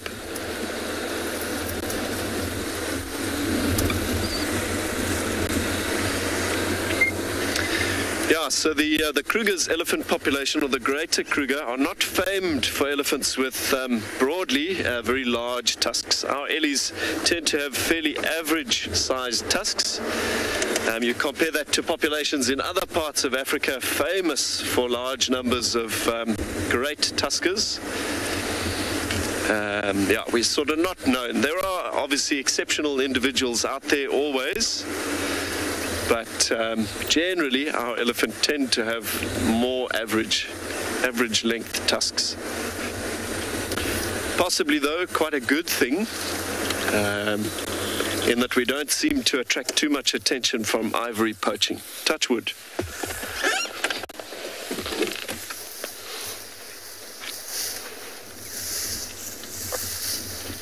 Where other parts of Africa where elephant are known for massive ivory, those places being totally hammered by illegal efforts, people coming into reserves to shoot the elephants at night. Take the tusks.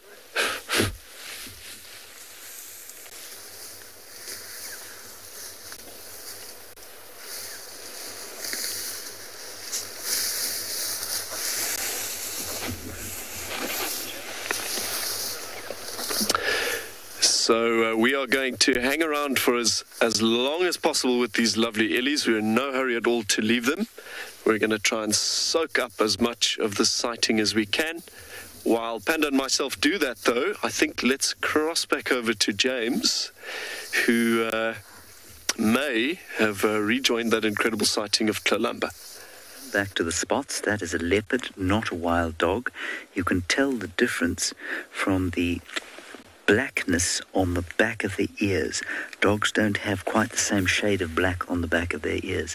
Otherwise, it is very easy to confuse wild dogs with leopards. This is a leopard. Now, all three of them are around here. All three of them are in quite thick grass, and so we don't have the best view right now, but we're now going to hang around here for the foreseeable future and see if we do not get a better view of all three of the leopards. This one is on a termite mound, and I think this is the female, not the male which we had earlier. The male, 3-3 spot pattern. The female, 5-5 spot pattern. Thank you for the information, Sharia, and from James Richard. And then Tlalamba herself, Mama T, as I like to call her, as of exactly 3 seconds ago, is eating one of the poor animals that was sort of calmly walking through this area and was then killed. The Safari Guide of the Year 2022 is approaching us rapidly. This year, we'll be heading to Bushwise Field Guides at the Southern African Wildlife College from the 27th June till the 2nd of July. We will soon meet all our contestants who are vying for the prize of being the very best of the best, and the judges who will put them through their paces. Join me, Steve Falconbridge, as we dream it, guide it, win it. If you would like to be a part of the team that shares the wildebeest migration in Kenya live on WildEarth, then we have some great news for you. There are a few places left to join our expeditions in August and September this year. You'll be staying in an exclusive tented camp with ensuite bedrooms nestled in the riverine woodlands of the Talek River. Head over to our website to book your bucket list experience today. WildEarth Expeditions. Travel with purpose. What we can ask Gerrit to do is to turn the camera to a very fascinating piece of biology that is occurring on the front of the vehicle. Louis, you say you have a happy heart today. I do too. But there's some real action going on the dashboard currently, where there is a caterpillar attempting to make its way off my lace and onto my leg. Is it possibly trying to gain access to my vascular system through that scab, which was a mosquito bite?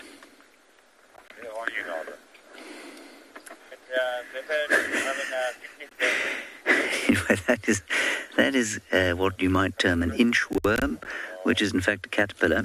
And actually there is some quite interesting biology here. If you look towards the right-hand side of the animal in question, you can see that it has got 4 what apparently look like legs. These are not legs. They are suckers. And the suckers are on the rear end of the caterpillar. And because the caterpillar is an insect, we know that it has 6 legs, and the 6 legs are just, whoops, sorry, I do apologize, didn't mean to give you a concussion. It's got 6 legs there, on that bit there. Like all insects, it's got 6 legs, and there will be 6 legs, of course, when it is a butterfly or moth, if it ever gets that far. I don't hold out a great deal of hope for its future. There, you can see it's 6 legs now, next to the scab. Stunning.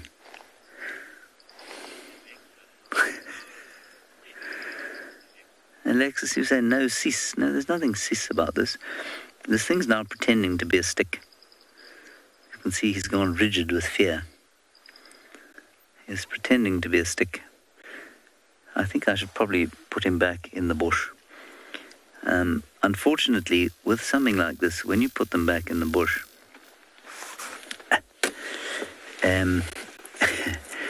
they are generally, or they generally have a specific food plant that they'd eat. And I don't know which food plant this came off. And, I've been driving through this bush trying to find these cats earlier. And so it's probably come off one of these bushes. And if it doesn't sit on the right food plant, it's not going to be able to eat properly. And it will either starve to death or be eaten by a bird. A sad and sorry state of affairs.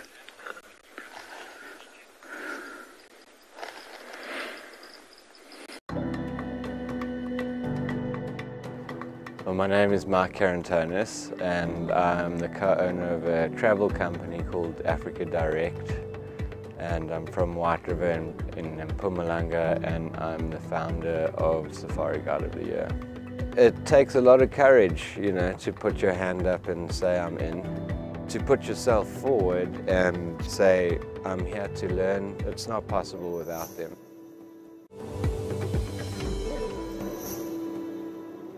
My name is Michelle Duplessis, and I'm the Managing Director of the Field Guides Association of Southern Africa. I'm one of the judges this year, and I'll be judging the game drive category, as well as hospitality, professionalism and storytelling. I really look forward to seeing everybody again this year, and obviously to meet the incredible contestants.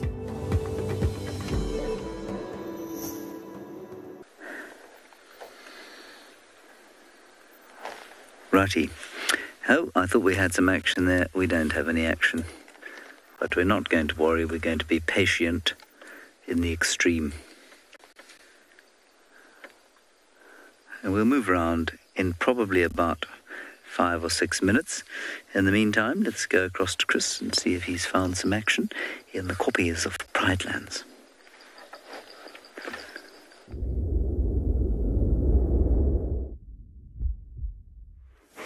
When you just start probing, start looking, you find some very interesting little things around. And in this case, it's a plant. Now, as Mpo comes closer, go take a look at this before I tell you what it is. Very weird thing. Now, at first glance, this thing looks like an euphorbia. A lot of the euphorbias have these sort of quadrangular or sort of edged branches. However, if we break this open, it does not have the milky latex that you will find with euphorbias. It smells good. It's probably edible. Kudus eat it. I've seen rabbits or hares eating it, impalas, elephants. So this is not the elephant's pudding that I told Jacob about earlier. It is very closely related. It's also in the genus Cissus. In this case, it's got a very beautiful scientific name. Cissus, which is it's a relative of grapes. Quadrangularis. You can see because of the quadrangular stems. Now you can identify it firstly by the well, if it's not a euphorbia one, what is it? So grape related.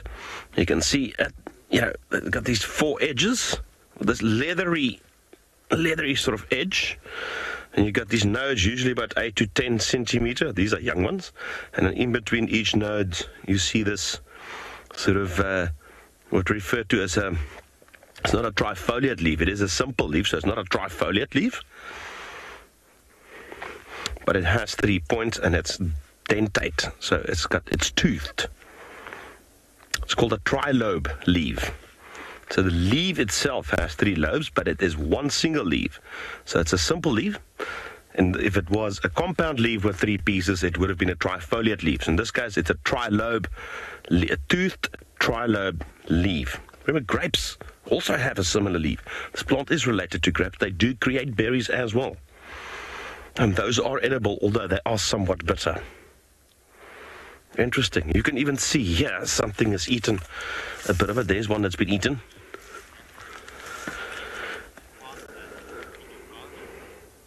Zachary, Zachary wants to know if we can plant this in your garden. Yes, Zachary. They grow very quickly. You just literally try and harvest some of the rhizomes in the bottom, plant them, they grow very easily, and they grow very quickly as well. And they're quite pretty as well. It occurs all the way from here throughout most of subtropical Africa into Asia. It's used as medicine even there. It's been used by a lot of cultures up in Asia as an analgesic and antibacterial agent. We know that there's nothing worse than just as your favorite leopard is about to catch his first meal in 3 days, you are on the edge of your seat and up pops an advert. But as you know, a life without advertising would mean a very boring evening when you arrive home from work. Because WildEarth and most other media companies rely on advertising in order to fund our content. But we want to let you know that we hear you. And to show you how much we care about your experience in nature, you can watch WildEarth without the ads.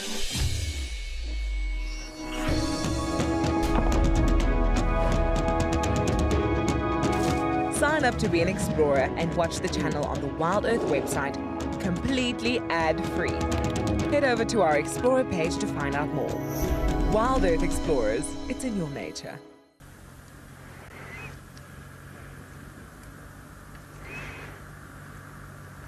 And you need to be careful because there are some euphorbias that looks the same. So you need to know how this plant looks. And euphorbias are mostly very, very toxic. So let's head over to Liam while I find us some more treasures.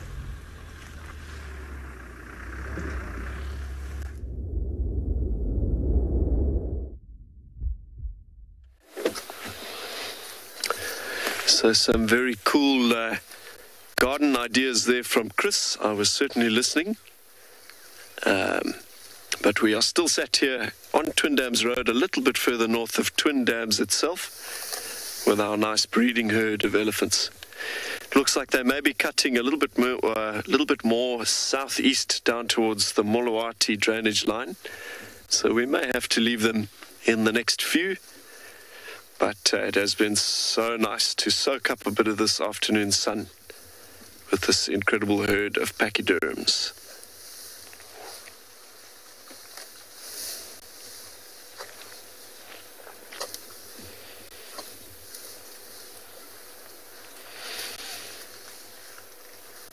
While you guys were in Pridelands with Chris, Panda and myself, we're just chatting about the value of elephants simply in terms of providing sightings.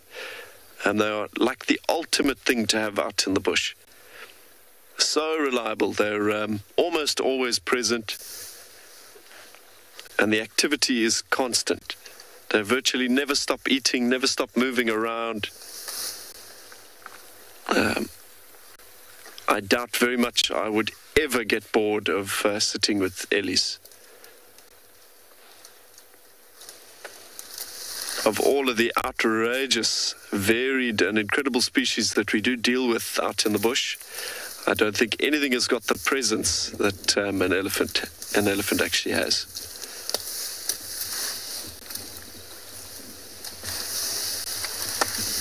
Oh, timber.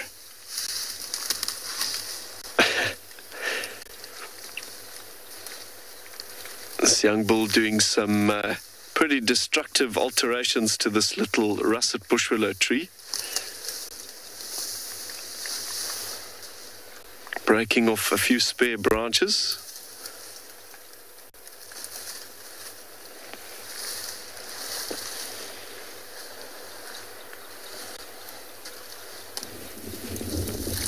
That is one thing about the Ellies, though, the population of elephant in the Greater Kruger, they are extremely destructive. It's not really their fault, it's just what they are, it's how they behave, it's what they do. But, yeah, the wake of destruction that follows behind a herd of elephant is unparalleled. And if there is an imbalance in the environment, if you do have too many elephant with the inability to move out of a fenced area into fresh areas with good heavy vegetation loads, the elephant do start to do some serious damage. And that will start to affect other species. The best possible hope for populations of elephant in Africa are wildlife corridors. So corridors developed between reserves and even potentially between countries to try and facilitate enough natural elephant movement to protect the environment.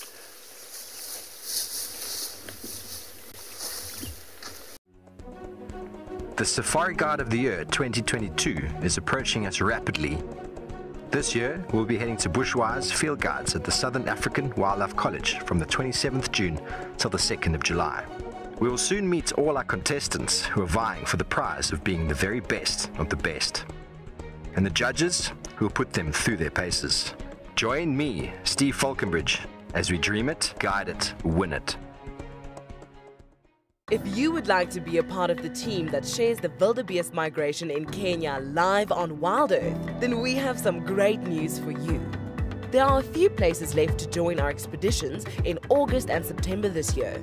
You'll be staying in an exclusive tented camp with ensuite bedrooms nestled in the riverine woodlands of the Talek River. Head over to our website to book your bucket list experience today. WildEarth Expeditions. Travel with purpose.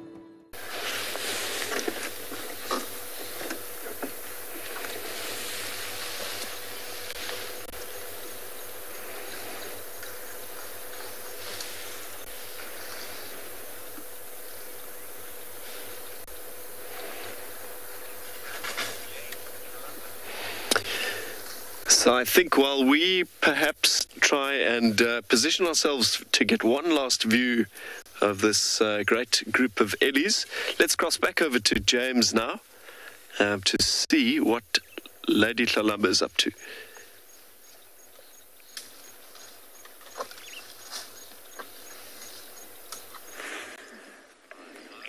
We've moved around and we're now looking at the female. This is the 5'5" female. I must say, I thought the male looked smaller than her, but it's probably just a lack of familiarity with them. I have yet to see the golden orbs of the male, and therefore I'm going purely on the spot pattern that I've been told about.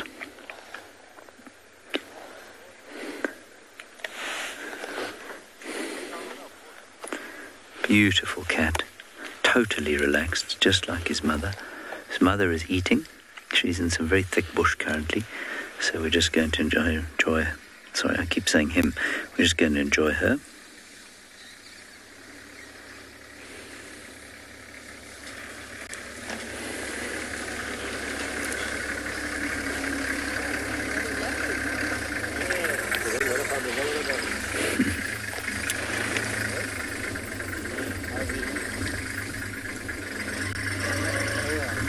Just wait for that vehicle to stop.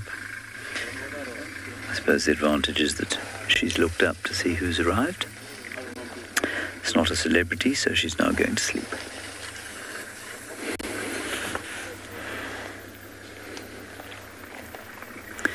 And I'm just going to hang around here until there's some kind of meeting of the three, or at least two of them.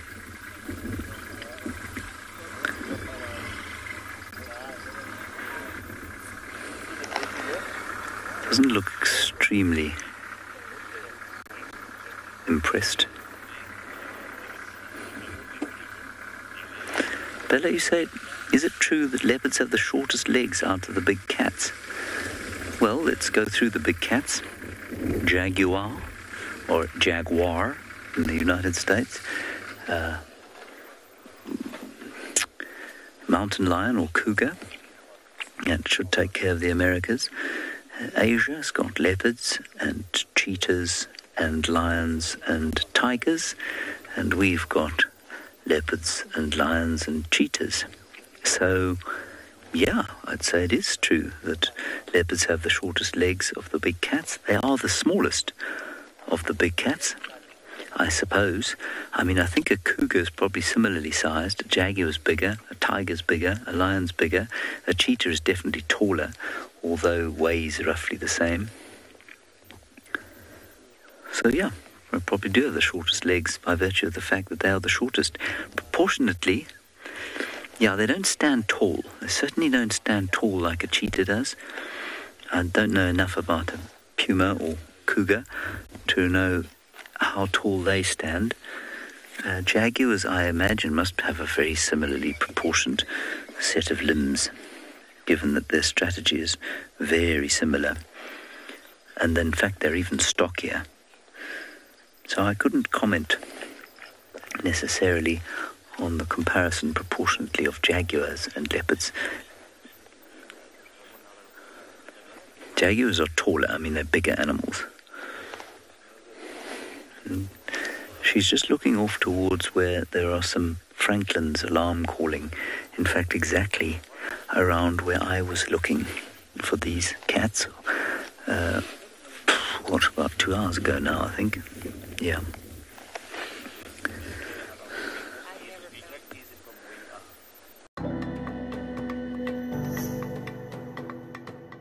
Your trekking is very good. What is the starting trekking? Just track the leopard.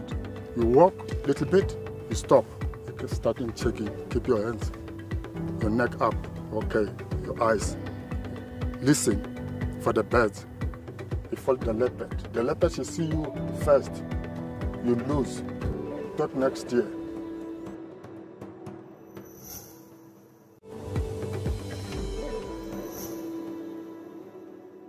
My name is Juan Pinto.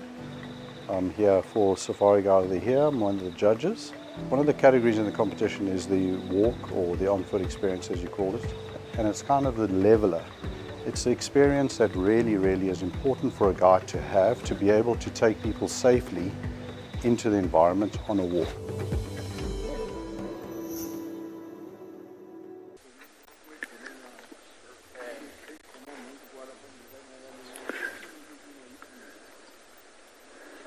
Anyway, it's very nice and peaceful here. I got to tell you, spending 2 or 3 hours in the company of a pride of leopards like this is just magical. Much more so than it would be for lions, which would be flat on their sides, not looking up, probably soiling the ground around them, smelling up the place. And they'd only get going, they'll start moving as the sun went down, whereas these cats will generally be a lot busier, especially during the day.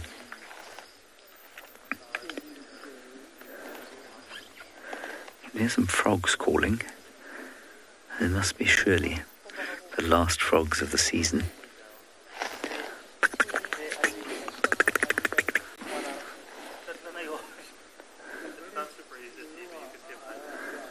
And you can obviously also hear human beings speaking quite loudly. They are excited guests, and the excited guests are enjoying the sights of these leopards. 2 vehicles.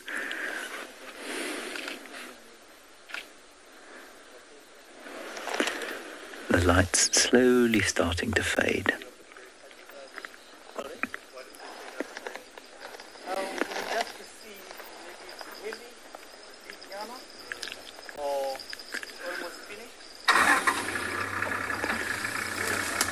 I always find it fascinating also that in a situation like this, the mother and youngsters won't eat together. They'll all eat separately. And it's such a kind of, I suppose, what's the word that's disappeared from my mind? A forerunner slash, what am I trying to say? A harbinger, but a better word than harbinger. It's a harbinger of things to come when they will become so independent and, in fact, jealously guard their independence as they get older. They just do not feed together.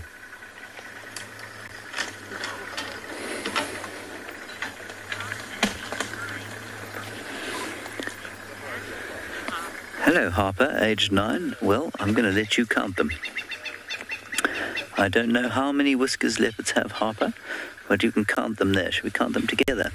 Here we go. And 1, 2, 3, 4, 5, 6, 7, 8, 9, 10, 11, 12, 13, 14, 15, 16, 17, 18, 19, 20, 21, 22, 23, 24, 25, 27.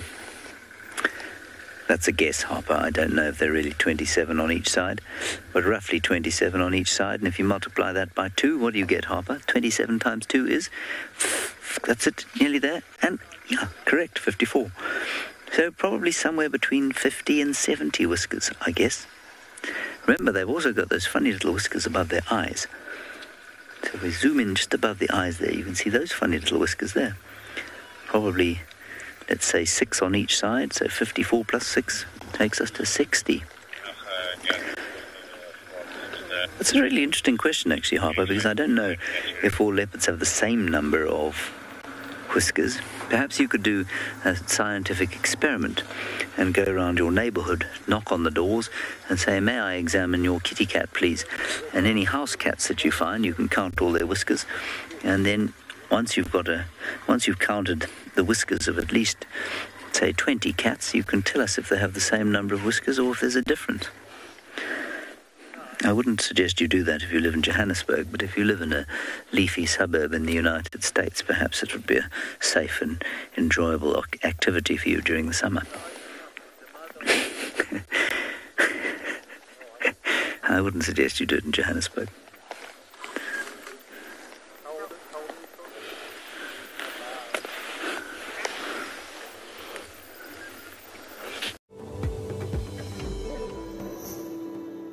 I've been fortunate to be working in the guiding industry for about 26 years now. I've also been fortunate enough to do 9 years of the 10 years as one of the judges, and the particular components that I do is the walking and the shooting exercises. If you're the winner, if you're going to be the winner, it's important to become an ambassador for the field guide industry and competitors in the future.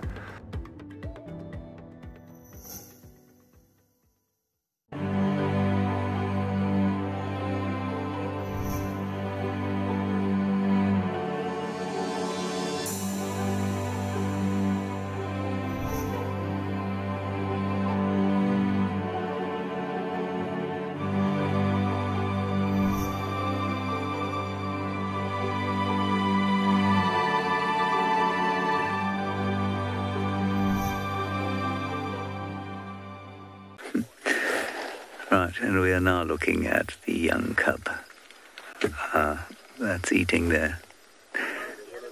I feel sick with embarrassment. That's amazing. You know, as I was looking at this cat, I thought, gosh, she does look so like her mother and is almost the same size as her mother.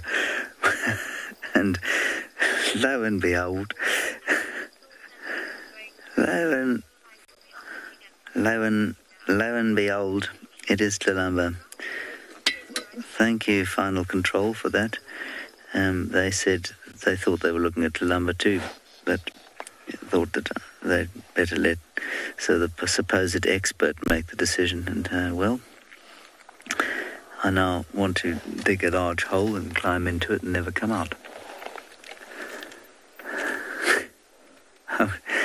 She's looking more and more like Columba as I watched her. Thanks, Garrett. Thank you. Thanks for your help there.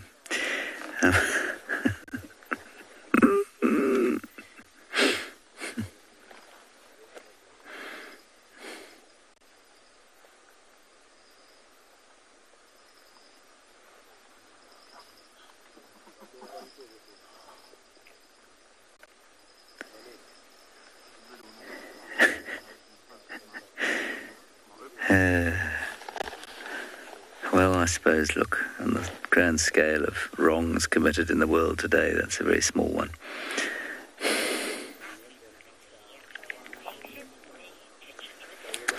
All right, we're going across to Liam now. Please don't tell him what I've just done.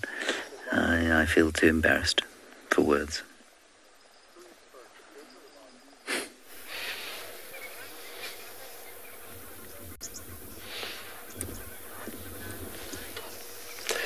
So, my goodness, what an exciting afternoon it has turned into here in South Africa's Lowveld region.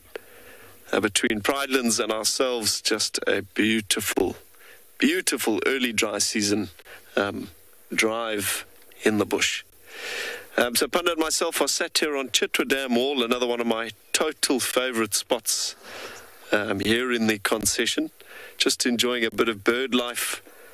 A bit of the usual tomfoolery from the hippos. Just soaking up the scene, listening for our next update in terms of a sighting. An update from the bush, maybe a rasp, an alarm call, a roar. You never know.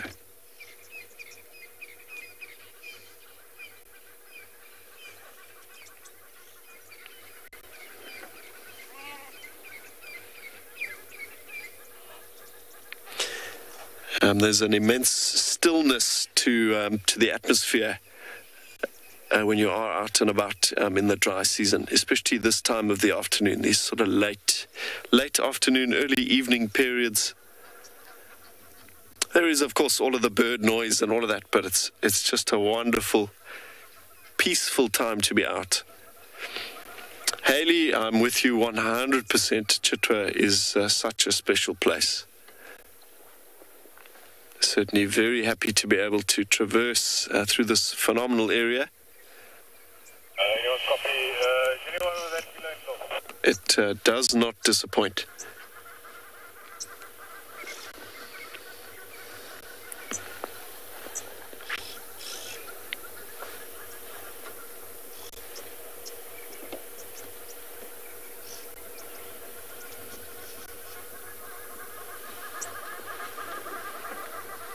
Yeah, quite a few bird calls around us. I'm hearing red-billed oxpeckers, yellow-billed hornbills.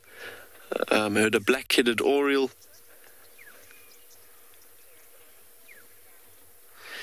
Sammy, so hippos would leave their territory for potentially a couple of reasons. Seasonal constraints are probably the biggest. So hippos are obviously completely reliant on the water. They need to have access to fairly deep water deep enough that they may actually submerge their bodies and defend themselves from exposure to too much sun. But a big limiting factor is grazing. So in droughts that we've gone through before, where we did have water in some of the dams, hippos are not able to access food at sort of the worst of it. With areas around the water being heavily overgrazed, hippos have got to go further and further every single night in search of enough sustenance to keep themselves alive. So it will actually get to a point where a hippo actually cannot stay in the water anymore because it has to travel to try and find enough food. So a hippo may leave its territory for that reason. It could potentially be with regards to a dispute with other hippos. Perhaps a bull is ousted by a bigger, more dominant male, and then he's forced to move on, give up his territory, give up his cows. But yeah, they're pretty dependent on prime spots like this Chitwa Dam. I'm sure this dam hosts 2 or 3 dominant bulls. There's enough space for them to sort of stay out of each other's way. Here at WildEarth, we promised great monthly prizes for our explorers, and this month is no exception. If you join our club before the 10th of July, then you stand a chance to win a fabulous Safari Guide online course brought to you by Bushwise Field Guides. They specialize in accredited Safari Guide training with courses tailored for the African safari lodge industry. Sign up to be a WildEarth explorer today and don't miss out on this life-changing opportunity.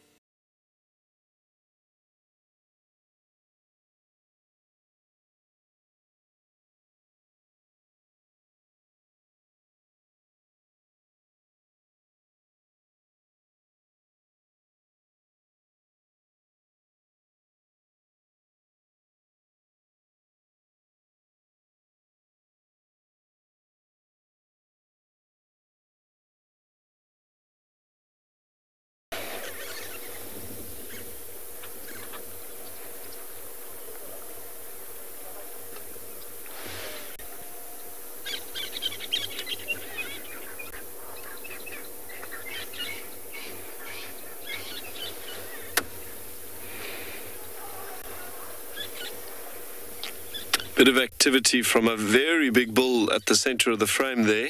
We've just seen him haul his posterior out of the water and defecate quite violently, wriggling his tail, flicking it up all over himself, all over the bank.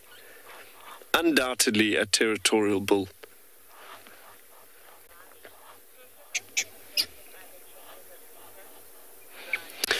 Mbali hippos absolutely do get affected by changes of season. Certainly with regards to the availability of the water in which they need to live, and obviously to drink as well, but largely as well the amount of grass that is available. But obviously the change of seasons is quite natural. It's not a disaster, it just tests populations.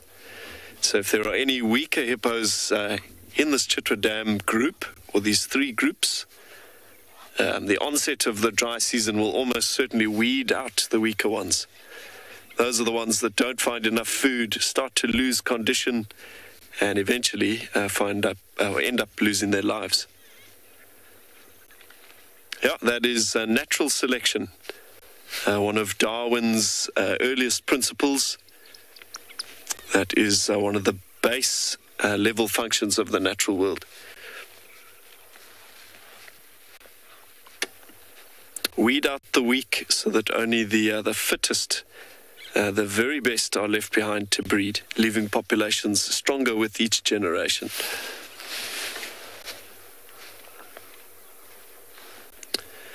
So I think as the light is dipping, we may move a little bit further down the dam wall now. I'd love to check that log just off on the one side, see if our little crocodile hatchlings are still around. They were here a month ago when I was here. It'd be wonderful to see if they've grown at all. I'm sure they have.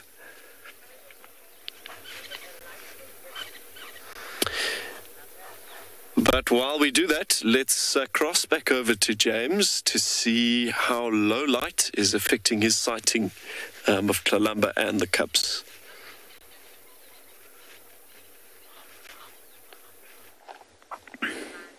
The light is dipping on this side on account of the fact that Liam and I are in fact in, well, roughly the same place.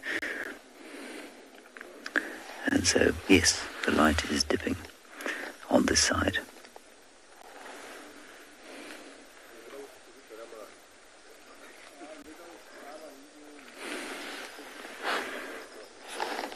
This is Tlalamba, the leopard, in case you were wondering. I obviously am very good at identifying animals. And this is Tlalamba, the leopard. Her cubs are either side of her. The female feeding on the kill, and the male on the termite mound. And I mean, it's now very obvious to me why the male looked smaller than her, on account of the fact that he is in fact her son.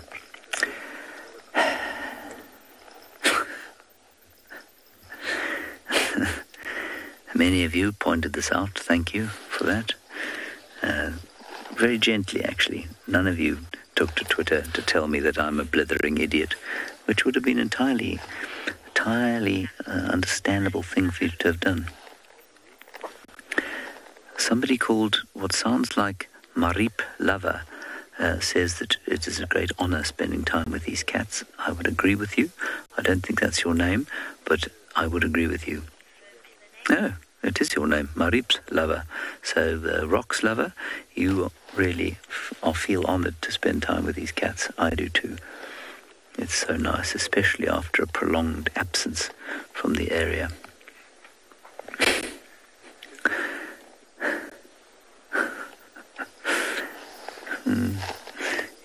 And there's something much more appealing, I find, about a sleeping leopard than there is about a sleeping lion. I know that I'm really pretty biased when it comes to that sort of thing. I love lions when they're on the hunt in the dawn and they're getting around and moving. And, well, not so. We protect and reconnect nature across southern Africa. We bring countries together to care for wild spaces that stretch beyond borders. We protect and restore biodiversity. We prioritize the people living in these landscapes, enabling them to thrive in harmony with nature.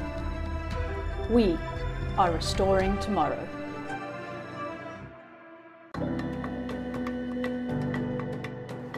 Well, my name is Mark Carantonis and I'm the co-owner of a travel company called Africa Direct, and I'm from White River in Mpumalanga, and I'm the founder of Safari Guide of the Year. It takes a lot of courage, you know, to put your hand up and say I'm in. To put yourself forward and say I'm here to learn, it's not possible without them.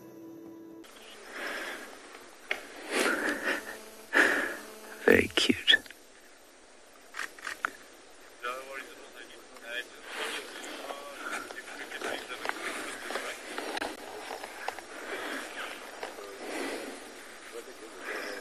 Obviously still a few flies knocking about, despite the despite the relative coolth of the day. It is starting to cool down quite a lot now.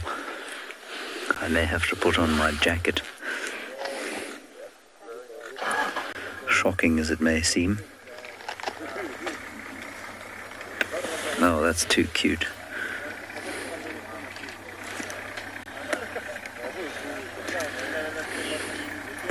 Right, let's go across to Chris. Apparently we're going to have a demonstration of him putting on more layers. I suspect it's getting pretty chilly there at Pridelands.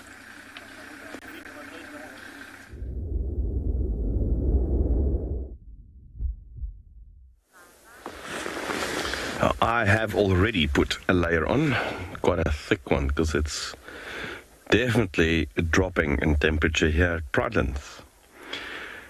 We still have a relatively large bank of clouds to our west, so I'm not sure if we will be able to have such a glorious sunset like we always do, but it will still be good. We'll take a look and see what we can, in fact, scratch out of the ashes here. So we've come back to the calm and the light is starting to fade, and we also had quite a bit of wind coming up, and the wind is also changing direction all the time. So we decided it's probably a safer option to then rather come back to the vehicle as such.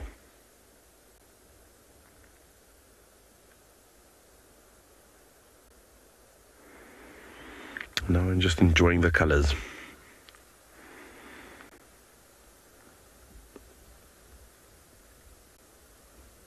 And listening to the wind.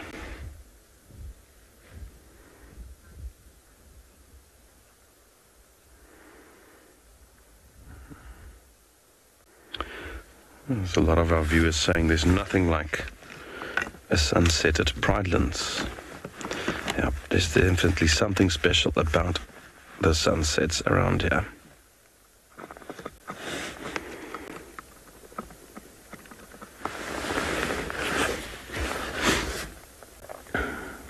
even though we're not going to have such an intense sunset, it's still pretty, isn't it?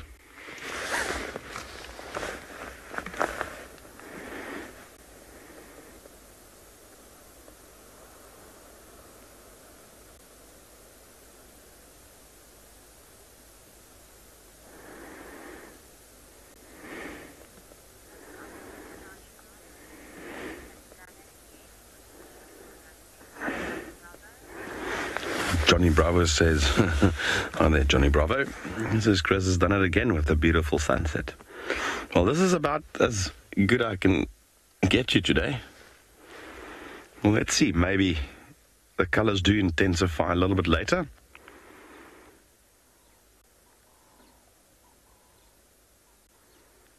What I'm hoping is that you might actually see some of the sun's rays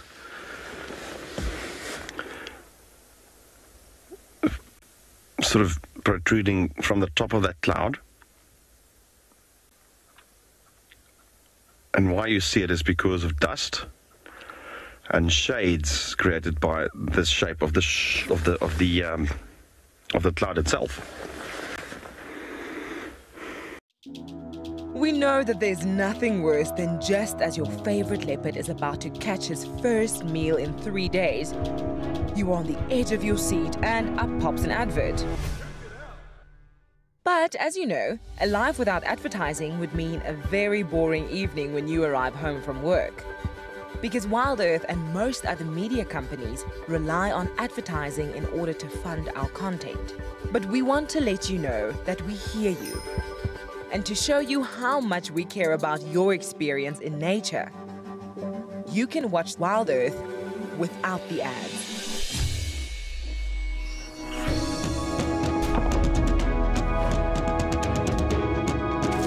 Sign up to be an explorer and watch the channel on the WildEarth website completely ad-free. Head over to our Explorer page to find out more. WildEarth Explorers, it's in your nature.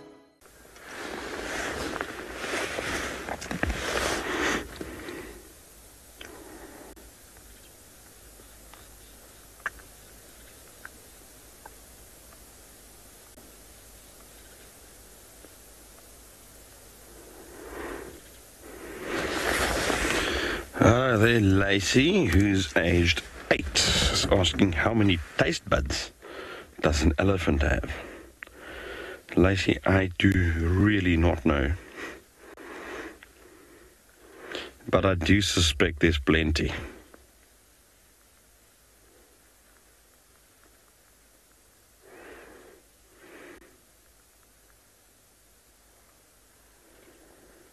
I honestly don't know. I'm going to try and find out.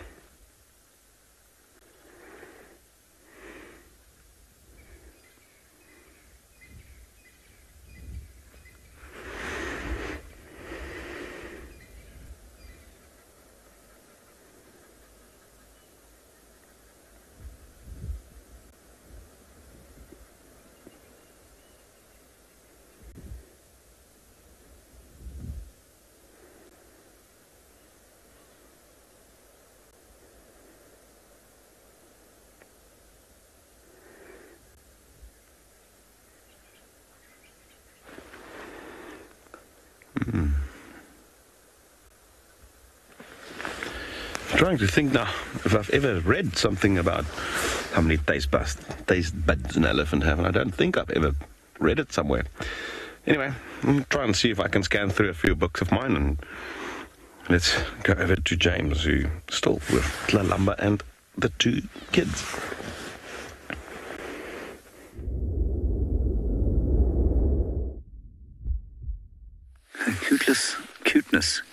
Cuteness of Tlalamba is all very well, but I want now cuteness of cubs.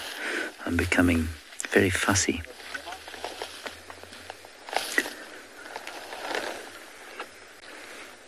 I suppose that I'm just grateful to see all of them together. It's a very special thing to do and to be able to do.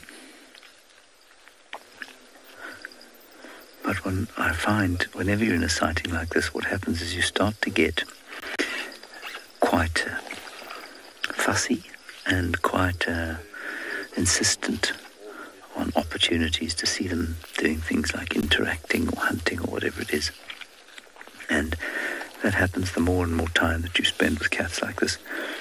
When I was in Laikipia with that black leopard, the first photograph I took of it was its backside disappearing through a bush, and I thought, well, you know, if that's all we get, that's all we get. We've seen a black leopard. It's fantastic. And my guest was happy we'd seen the black leopard, and we kind of high-fived each other, and we thought, well, that's cool. Then I got a second view, and we almost got a view of its face, of her face, and she was sort of looking into the bushes. Well, 3 nights later, we were getting very fussy about full-on frontal face shots, crouching hunting shots. So, you know, one does get a little bit, I suppose, not blasé, but expectant of what nature should provide. And this is a sighting of 3 magnificent cats, and I should just be grateful for it as it is. It is very special just to be in their presence.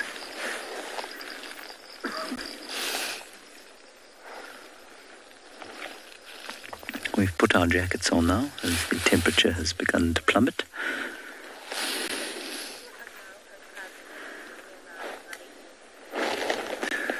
Come here? No, I don't think that she would tolerate Maripse's presence here. Maripse is now... How old is he? He must be... Please excuse me for not remembering this exactly, but he must be pushing 2 years now, at least. And that means that he's a problem cat as far as a mother leopard goes. It's unlikely at his age that he would ever do any real... so he's just over 2 years old. It's unlikely that he would do some serious damage to any of these cubs, but she certainly wouldn't tolerate his presence around them. She is related to him. Obviously, they are siblings, but they don't know that they're siblings, and they may smell relatively familiar to each other, but they've spent no time growing up with each other, and she won't tolerate him. So it's interesting, people often say, well, you know, do male lions, male leopards recognize their own offspring? Are they able to recognize or smell their own offspring? And the answer is yes, they can, and generally, and that's because of a phenomenon, or it's not really a phenomenon, it's a structure called the major histocompatibility complex. Say that after you've had 3 scotches. Major histocompatibility complex. And it's a unique kind of marker that occurs in all animals, and the more closely related, but basically what it translates to is the more closely related you are to somebody, the more familiar they'll smell. And so, we do think that male lions and leopards can smell their own offspring. Now, what that means as far as Maripse and Tlalamba goes is that there will be a familiarity for sure, but it won't be particularly close. And I think you'll also find that given that their fathers were different, it will be even further away than it might be. And after that, I think what you'll also find is that the fact that they've never spent time with each other would mean that there's a total unfamiliarity and a fear from the mother to have any male leopard around her cubs. There is the female cub having a meal. If you'd like to dispute that that's the female cub, I've got no problem with that.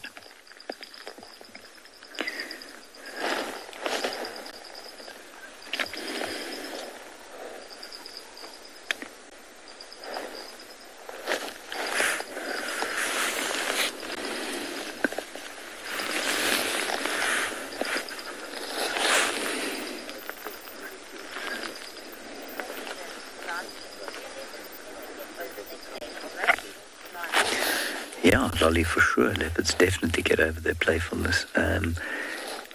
You'll seldom see a big male leopard playing at all once they hit puberty, they become much less playful, much less confiding. The late, great Hosanna is a wonderful example. You know, as a male cub, he was hugely confiding. You could view him on foot.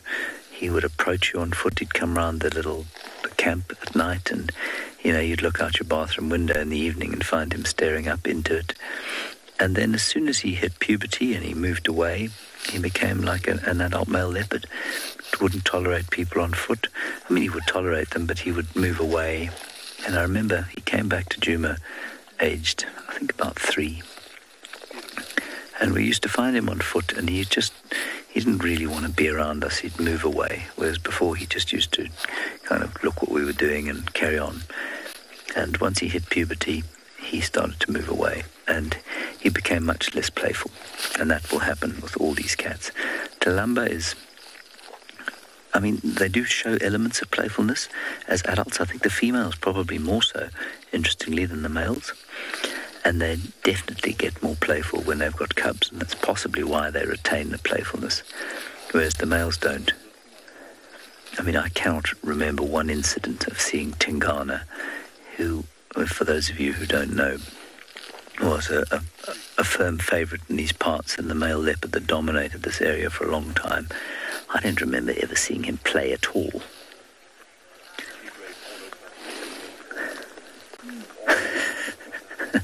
Straya now saying we're looking at the male cub. Okay, I don't dispute that at all. The one on the termite mound, I didn't see its head. So if we're looking at the male cub now, that could well be true. Thank you for that, Straya. I can't actually see from where I'm sitting.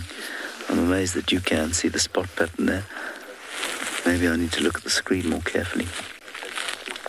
So, I mean, I think that makes it 3 out of 3 incorrect identification so far. That's fantastic. I've really done an absolutely sterling job of my leopard identifications. I'm nothing if not consistent.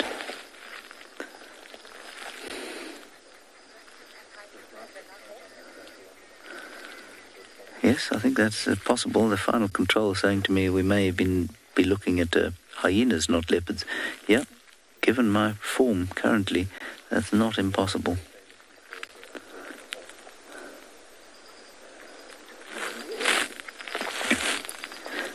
I stand by the rest of what I've said, though, even though my identification ability is so poor. The Safari Guide of the Year 2022 is approaching us rapidly. This year, we'll be heading to bushwise field guides at the Southern African Wildlife College from the 27th June till the 2nd of July.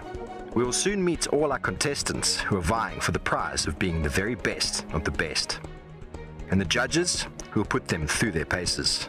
Join me, Steve Falconbridge, as we dream it, guide it, win it. If you would like to be a part of the team that shares the wildebeest migration in Kenya live on WildEarth, then we have some great news for you. There are a few places left to join our expeditions in August and September this year. You'll be staying in an exclusive tented camp with ensuite bedrooms nestled in the riverine woodlands of the Talek River. Head over to our website to book your bucket list experience today. WildEarth Expeditions. Travel with purpose. I'm still waiting for one of the cubs to come and say hello to her. For the fatty who's having a meal to finally give someone else a turn. I mean, I feel that would be the fairest thing to do.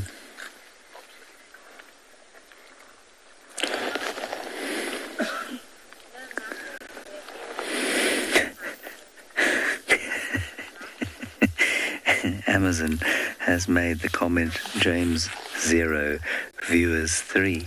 Thank you, Amazon. Secret Marsh says, no matter, doesn't matter, we found the leopard. Yeah, no, I guess that's true. And like I say, on a scale of dreadful things being done around the world today, we have worse mistakes.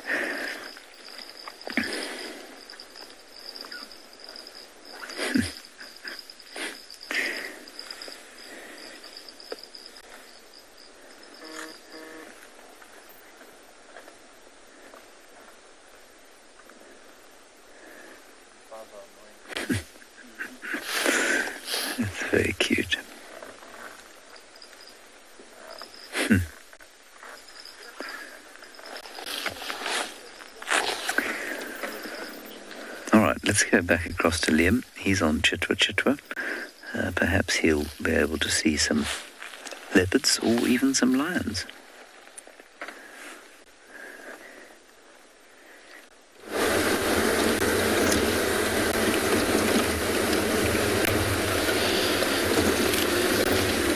So I definitely can understand what James is saying with regards to misidentifying certain individuals. It is it is a real mission. But I guess it comes with more and more time and more regular sightings of the local territorial characters, and then it gets easier and easier. So myself and Punch have now left the Chitwa property. Had a wonderful look at those hippos and a bit of bird life there. I think slowly but surely we're going to make our way back onto Djuma and make a few loops at this prime time, see what we can see in terms of nocturnal stuff getting active.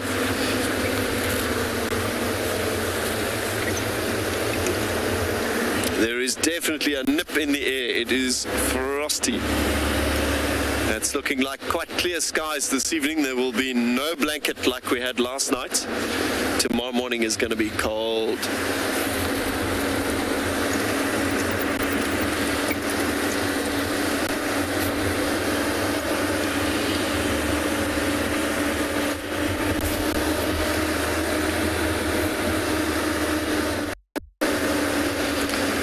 Yeah, but thankfully we're not made of glass. They make us tough out here in Africa.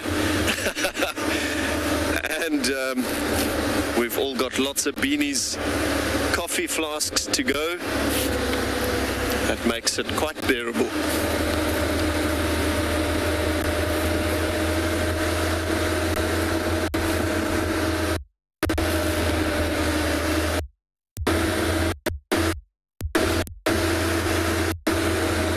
Here at WildEarth, we promised great monthly prizes for our explorers, and this month is no exception. If you join our club before the 10th of July, then you stand a chance to win a fabulous Safari Guide online course brought to you by Bushwise Field Guides. They specialize in accredited Safari Guide training with courses tailored for the African safari lodge industry. Sign up to be a WildEarth explorer today and don't miss out on this life-changing opportunity.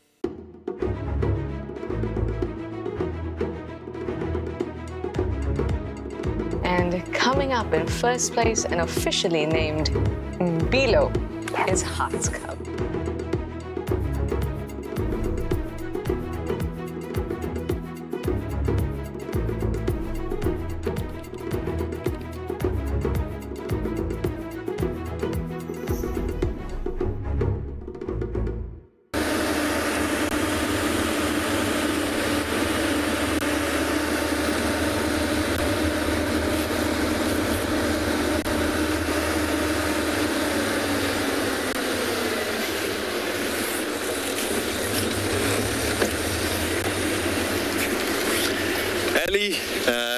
In short, no.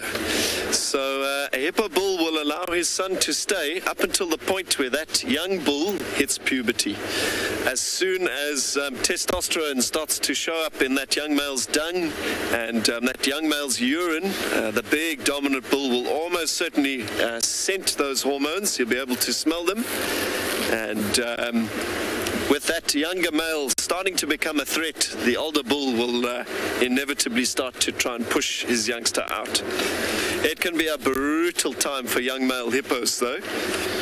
Often a young male that is reluctant to leave home is left with a back that looks like it's been slashed with a whip. It looks horrible. Hundreds of open sores full of oxpeckers, lots of flies, very raw, very painful. And if that young male, that young bull, his son, doesn't really get the message and doesn't get moving, he may very well end up losing his life. A bit bizarre that father would kill his own son, but ultimately he's got to protect his breeding rights, his territory, and that young male presents a threat. Yeah, life as a hippo is brutal. It's not an easy existence at all. We spend so much time watching them just sort of snoozing during the day, all resting their chins on each other. Looks like a life of luxury, but oh, it's not. It's a very, very volatile existence. But yeah, thanks for your question, a great one.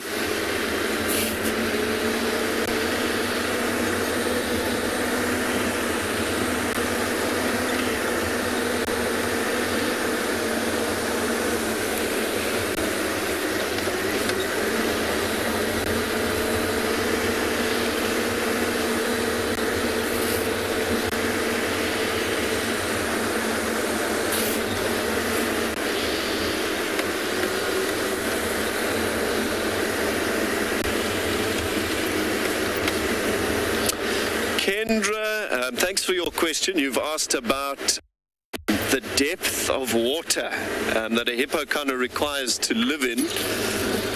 So I would say prime depth is probably about a meter and a half, maybe 5.5 feet, something like that.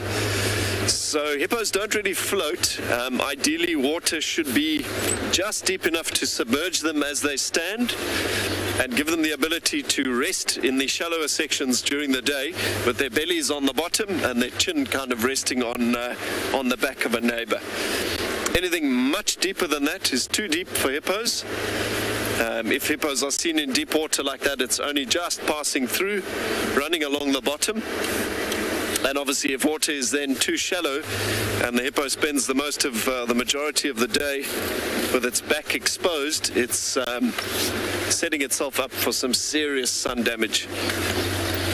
Once the sort of safety blanket of that skin is seriously enough damaged, infection gets in there, that hippo could probably die. So yeah, I'd say about a meter and a half of water, that's pretty ideal. That's enough.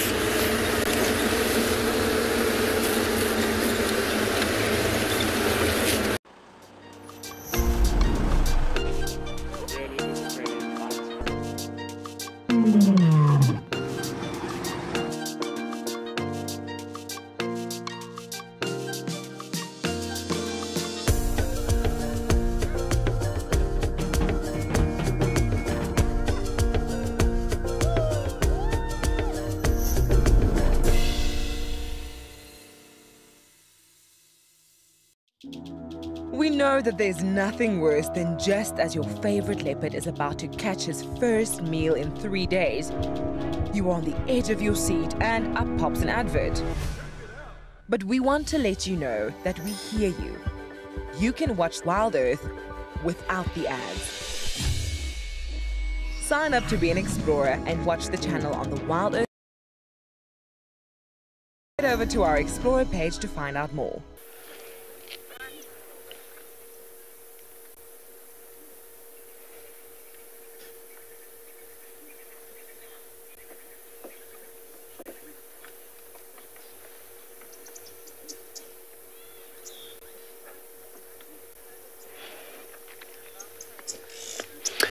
So I think we're going to soak up the scene a little bit here at Treehouse Dam. This has been such a prolific spot in the past with incredible sightings at this time of day. I think in the meantime, though, I believe Tlalamba and Cubs may be up and mobile, so I think it is probably a prime moment to join James on his drive. Are now moving. That's the young female cub on the Tlalamba is now at the kill. The male has moved away from the kill, and that's the best view we have currently. The male, with his enormously fat belly, has wandered off to the other side, and Mum is now having a go at the kill, and it was amazing to watch because as soon as he left the kill, she got up and moved. It took literally less than 10 seconds. He is just the other side of one of the vehicles here. Here comes the female cub. She's coming down now.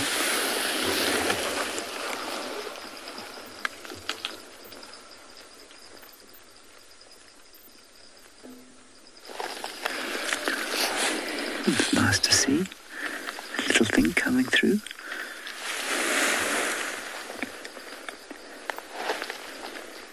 Please don't lie there. Please don't lie there, I beg you. Come out into the open and clean yourself where your mother was lying. I'm going to give her precisely 30 seconds before I move the vehicle back slightly. We're losing light. There we go. Just going to move a little bit now. Hi, little one.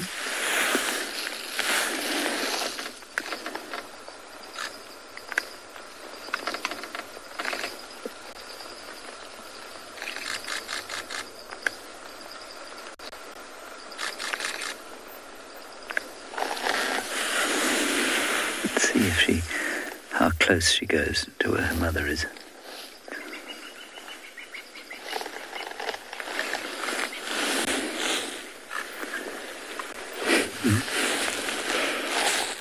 Looks like she's going to climb into the vehicle next to us. You can hear some hyenas in the distance. Whoop.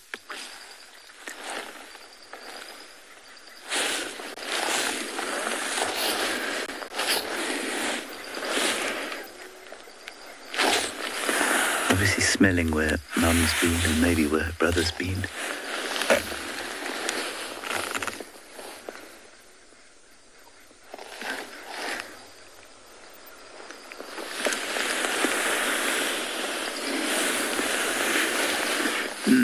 Joseph, the answer is when they're not cubs anymore. So they won't scent mark until they're until they are independent, pretty much.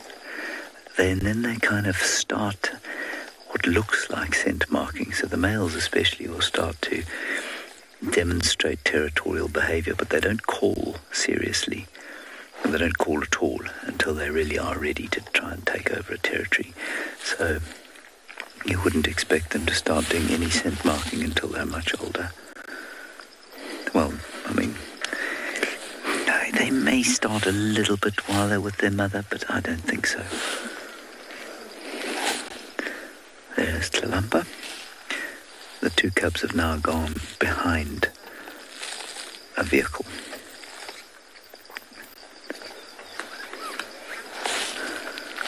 So we're just going to keep looking at Tlalamba for now.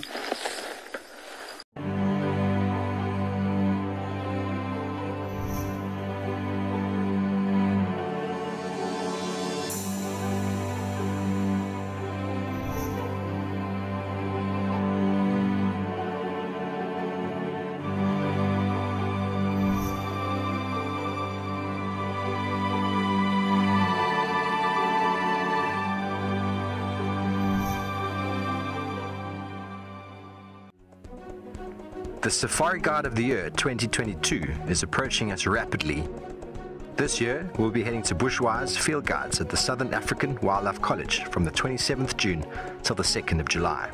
We will soon meet all our contestants who are vying for the prize of being the very best of the best, and the judges who will put them through their paces. Join me, Steve Falconbridge, as we dream it, guide it, win it.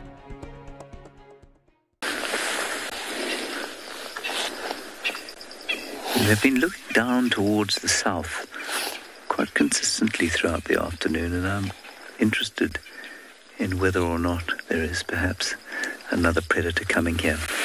We're going to move slightly because the other two cubs, the cubs are out in the openish, and there's a vehicle between us and them. She's moving the kill. Hang on a sec. She's moving the kill now, sorry. Let's see where she takes it. Other than into some more thick bush. I think that leafless marula tree just up behind would be a great idea. That one. Okay, let me move again.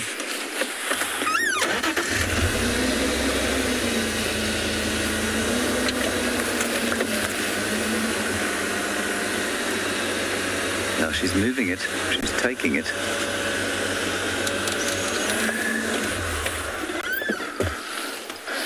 Still quite a lot of meat left.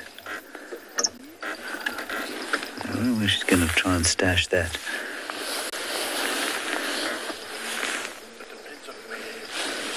There is a kind of spiky tree in front of her.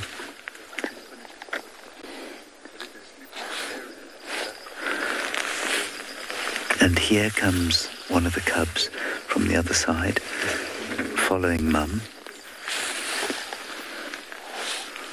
She's immediately aware of that. It's amazing how good their hearing is.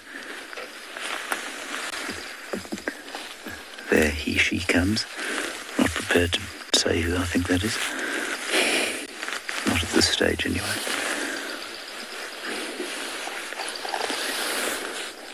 Columbus now moving with the kill. And it's a really spiky, nasty tree that she's found. And the little one's now in front of us, pawing at something that's on the ground there. Another little bit of kill.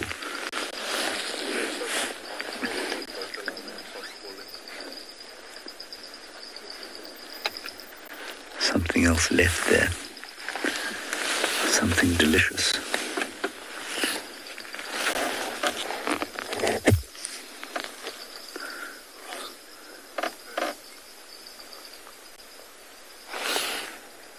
Can hear her moving now. Yeah, she's gone straight to that really unpleasant looking spiky tree. It's an Eleodendron transvalensis, or a Transvaal saffron tree. No thorns, but it is very dense and thick. I think maybe let's try and get in there. What do you think, Gerrit? Let's maybe try and get a view of her and see if she's going to try and hoist up in there. Let's try and not drive into a large hole. Doing so, I think we're going to go straight up here.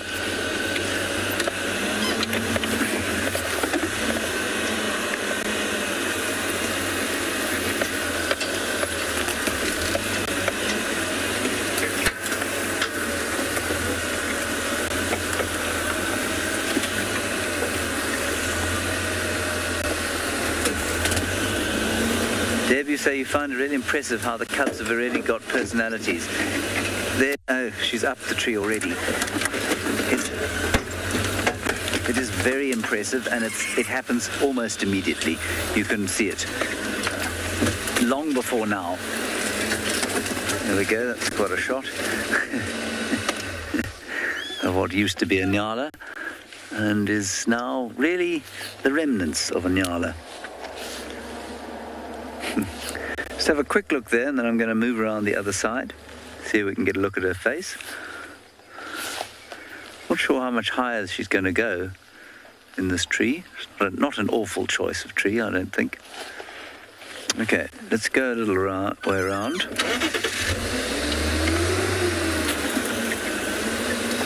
It's not far.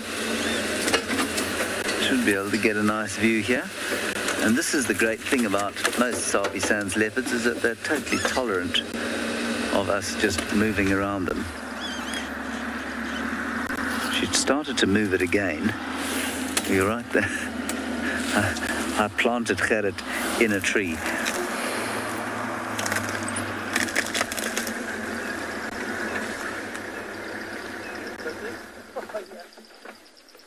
All right, I think we're going to move again because we've just got a butt shot, which is never the best shot. Naturally, she's moving. This is a deep irritation.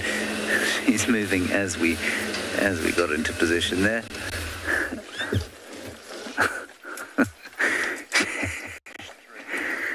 Oh, my luck. She's now... If you would like to be a part of the team that shares the wildebeest migration in Kenya live on WildEarth, then we have some great news for you. There are a few places left to join our expeditions in August and September this year. You'll be staying in an exclusive tented camp with ensuite bedrooms nestled in the riverine woodlands of the Talek River. Head over to our website to book your bucket list experience today. WildEarth Expeditions. Travel with purpose. Here at WildEarth, we promised great monthly prizes for our explorers, and this month is no exception. If you join our club before the 10th of July, then you stand a chance to win a fabulous Safari Guide online course brought to you by Bushwise Field Guides. They specialize in accredited Safari Guide training with courses tailored for the African safari lodge industry. Sign up to be a WildEarth explorer today and don't miss out on this life-changing opportunity. And I think the little ones are coming, so we might be lucky to see them all in the tree.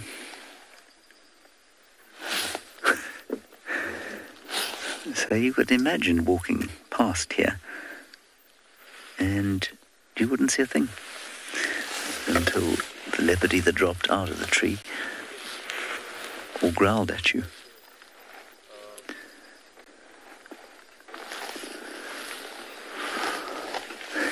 That's a superb shot of Tlalamba's rear end. Thank you, Tlalamba, for that.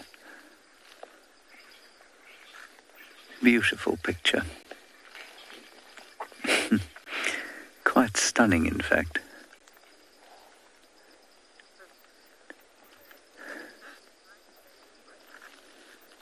Chris has discovered something quite phenomenal from the physics perspective. Let's go over to him and find out what it is.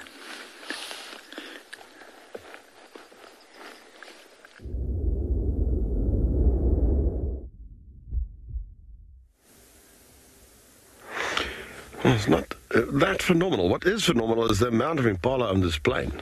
It's called Impala Plain for that reason. At night, several different herds will come into this area. And I've counted now 1, 2, 3, 4, 5, 6 different herds. You won't be able to see them all. We won't be able to zoom into all of them. It's quite a large plain.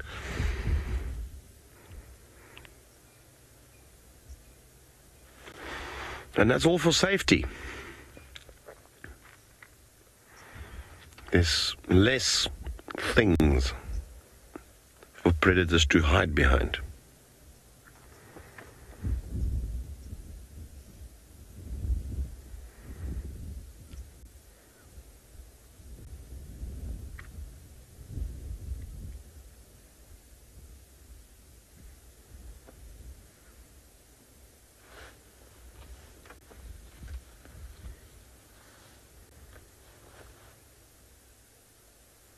You can actually see each individual herd associating, you know.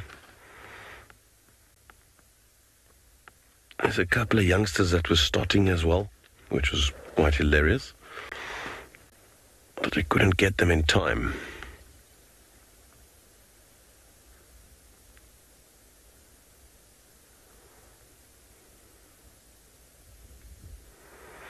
All right, well, I think we are losing light quite quickly now, so let's rather head over back to James to see what's up with Tlalamba and the cubs.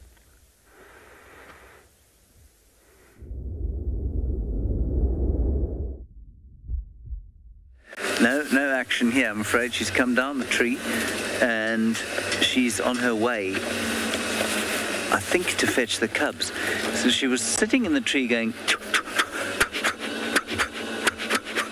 which is a chop called chuffing, and she was chuffing at the little ones, and I thought they were going to come this way. I just don't want to get between the tree and the cubs and the mother, so let's just reverse back this way and see if we can sensitively view them. We're shortly going to go into infrared. Now we can see one down there still eating. I'm not sure if the duiker is there as well. I'm going to plonk myself into this gap here. Have a look.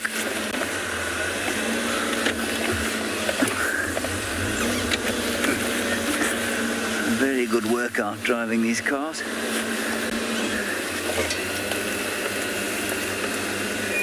No, I think they've moved now. I can't see any leopard cat under there. Oh, there they are. They're going off towards the other side. We'll move again. Oh, I'm being attacked by bushes. Very unreasonable of them. Ah, look, there's a cub. Cub about to climb a tree.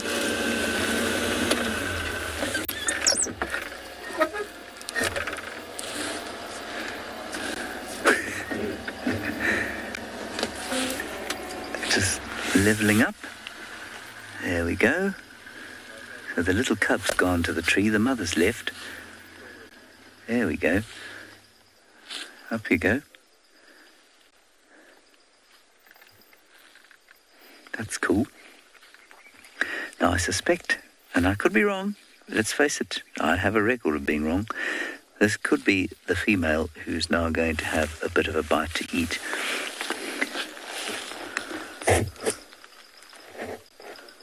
Up it goes. Very cool. I've got a bit of a belly, so maybe it's the fat male. I'll try and move now. There we go. Let me just try and get in there.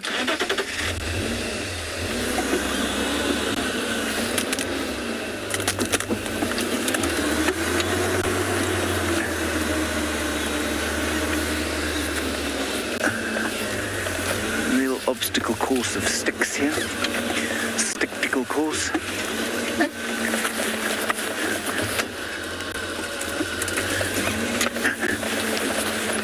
Oh, there goes Tlalamba towards the tree.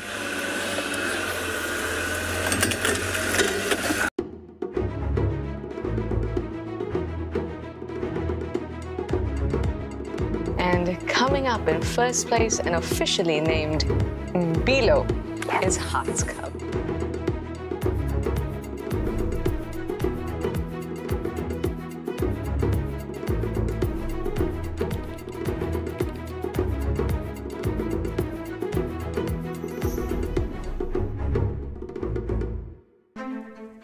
We protect and reconnect nature across southern Africa. We bring countries together to care for wild spaces that stretch beyond borders. We protect and restore biodiversity. We prioritize the people living in these landscapes, enabling them to thrive in harmony with nature. We are restoring tomorrow.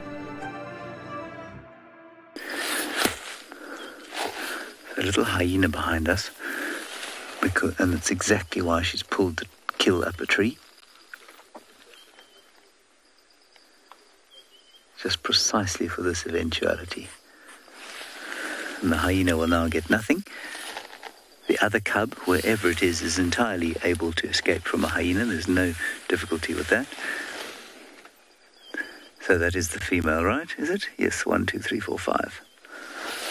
That's Tlalamba. Yeah.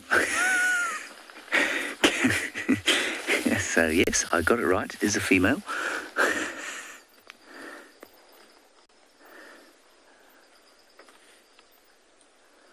We haven't had a good look at the one in the tree.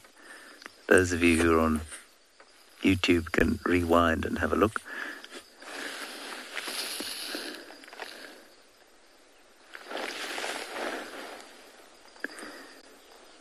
The one coming down. Come on. Now having a scratch.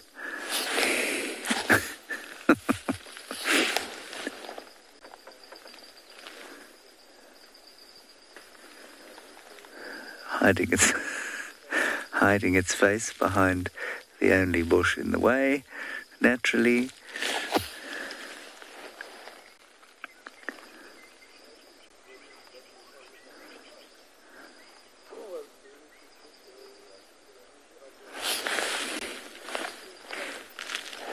Oh, look at that, isn't that gorgeous? No, white mane, these cubs have stopped suckling some time back. They'll wean completely by around 4 months. I mean, sometimes they'll try and suckle for a bit longer than that, but they can survive without milk from sort of 3 or 4 months.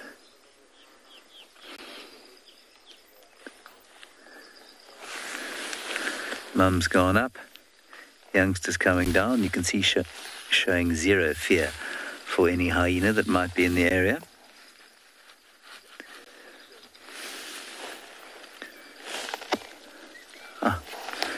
That's very nice, actually. We can see Mum. I can hear bones crunching behind us.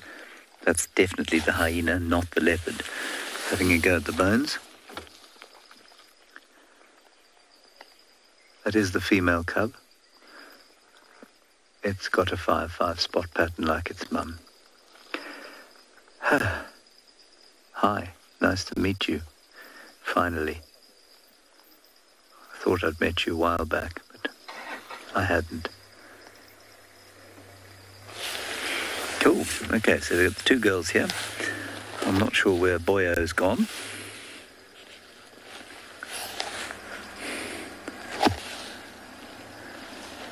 Yes, sorry. I mean, it's exactly the same as, I suppose, any mammal that eventually goes independent or becomes independent from its parents. Oh, there's the male. He's straight ahead of us there.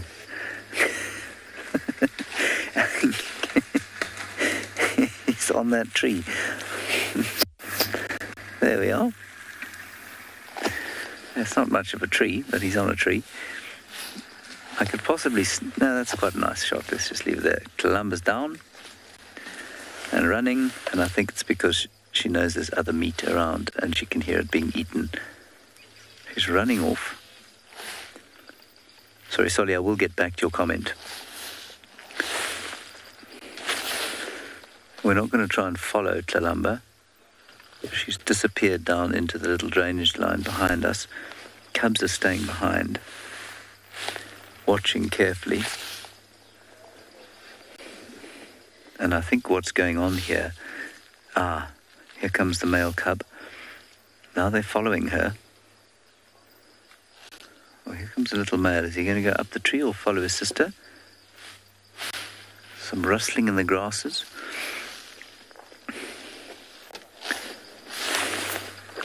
Male standing now below the tree.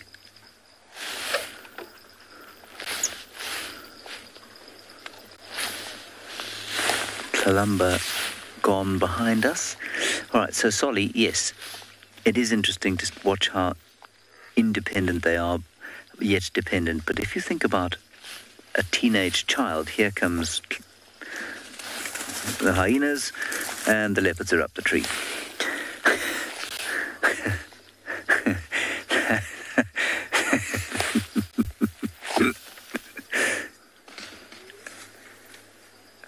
Oh, that is classic.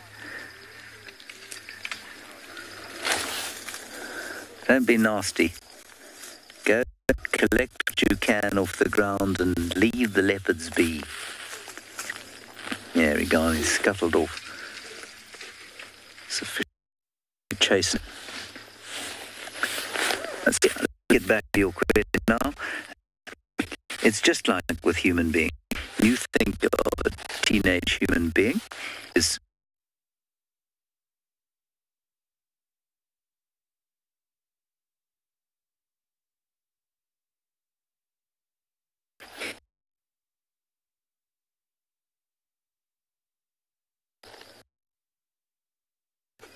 chuffing? Right at 5 kilometers. It's like a great white shark in the... So the nocturnal chapter of this evening's game drive has begun. Our infrared is set up on the camera, and we are shining spotlight left and right in the hopes of picking out some nocturnal life on this evening's drive. My goodness, it has been action-packed for James and Gert this afternoon. We are very happy for that. I know James was extremely eager to touch base with his old friend Tlalumba, and he's done that in a big way today. Phenomenal. It has been a predator Monday.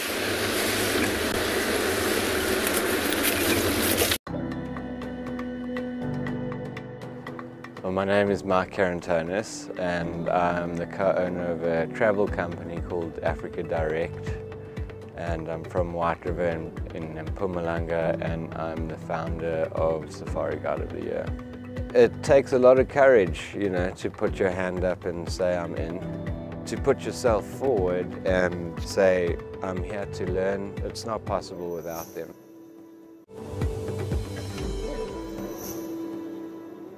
My name is Michelle Duplessis, and I'm the Managing Director of the Field Guides Association of Southern Africa. I'm one of the judges this year, and I'll be judging the game drive category, as well as hospitality, professionalism and storytelling. I really look forward to seeing everybody again this year, and obviously to meet the incredible contestants.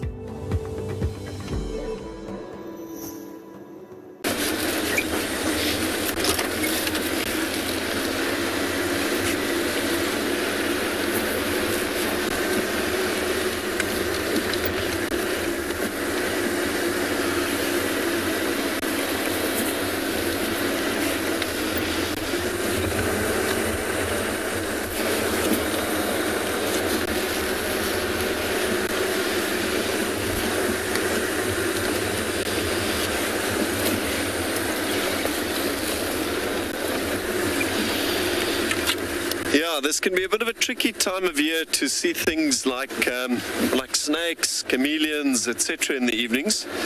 With it being so cool, our reptilian residents are not so visible. Also not really likely to see things like the scorpions on the road or anything like that, really. But stranger things have happened. And obviously there is still lots of other life out there, things like African wildcats, genet, civet, perhaps the odd whisper of a serval or a caracal. Who knows what we might find. So I think James's signal has improved somewhat this evening. Let's check back in with him and see what's happening in that very exciting sighting of Talamba and cubs. I'm afraid we have been let down very badly by Rusty. There are 4 leopards in the sighting now. Mulwati, the male, came in. He jumped up the tree. He has now taken the kill. It was amazing to watch. He came in just as the signal cut, I'm afraid. He's now dropped a piece onto the ground. The hyena seems to have disappeared. And now, up in that kind of mess of branches, there is a big male leopard. The father of these cubs. The cubs were chuffing at him, and he just went up there and decided to have a meal. It's amazing, and I suppose very like the experience I've just had in East Africa, where the male here is totally comfortable at night, even with the spotlight on him. You can see that's not our spotlight, and completely unwilling to be around a vehicle in the day. Now, I'm afraid we can't move because we seem to lose signal as soon as we move positions from where we are now. We've got a youngster straight in front of us.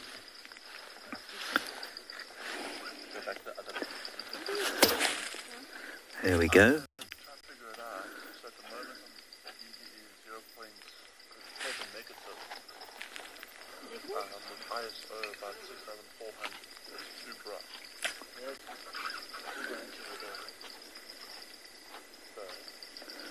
Just watching up into the tree, imagining another meal.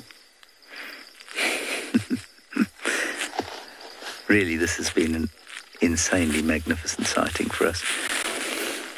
I'm just sad it's happened all at night, and sadly while we didn't have any signal. Anyway, so it goes. No, that Rowan, the hyena, seems to have absconded. I don't know where the hyena's gone, or why it is not still hanging around, but it seems to have gone. I think also, I don't know where the duiker was, and I wonder if the hyena didn't find the duiker in the bush down below there, and perhaps he's taken off the duiker and that's what he's eating. Because this is the nyala, the original kill that's in the tree there. So that's a little bit dark, so I'm going to push it to about -2.3. I'm going to try now. -2.3 is looking pretty good. Fantastic. Fantastic sighting. Yeah, that leg's about to fall on the ground. And with any luck, the others will come and take it when it drops. We know that there's nothing worse than just as your favorite leopard is about to catch his first meal in 3 days, you are on the edge of your seat and up pops an advert. But as you know, a life without advertising would mean a very boring evening when you arrive home from work. Because WildEarth and most other media companies rely on advertising in order to fund our content. But we want to let you know that we hear you. And to show you how much we care about your experience in nature, you can watch WildEarth without the ads.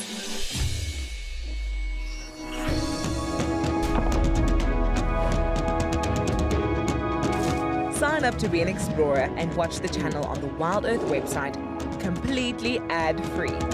Head over to our Explorer page to find out more. WildEarth Explorers, it's in your nature. I suppose what's typical here is that the male has stolen everything from the female and the cubs. And, you know, it goes back to what we were talking about. This week is a kind of focus on dads in the wild. And this is what dads in the wild tend to do. In the cat world, certainly, and especially in the leopard world. He's come in here and he has decided to scavenge the food from his offspring and from his wife, basically, one of his wives. And they will not be allowed to share until he has had his fill. There goes the leg. There we go. Oh dear, here comes the hyena. Hyena's running. Now there are two leopards in the tree.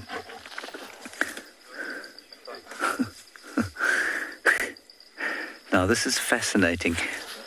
The hyena is now making off with the leg. And what happened was that, I think as Tlalamba went up the tree, Mulwati then hissed at her, didn't want her up in the tree with him, so she got a fright and dropped the leg. The hyena took the leg. The hyena's gone off with the leg, and the two cubs have gone off behind us. Unbelievable stuff.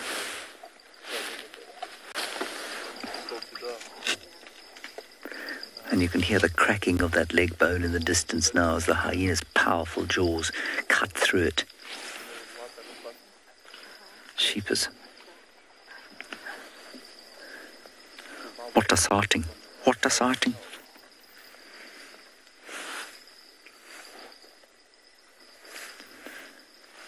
There's still chuffing going on.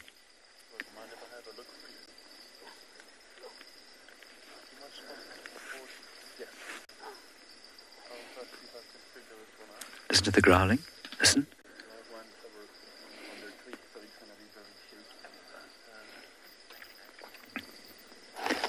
Can you hear that? There's a leopard chuffing at the bottom. I think it's Tlalamba chuffing up towards Mulwati, and Mulwati's growling at her.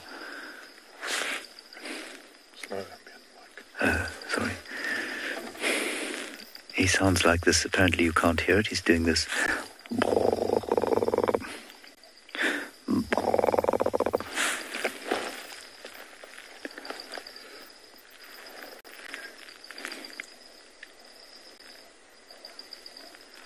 He's chewing and panting.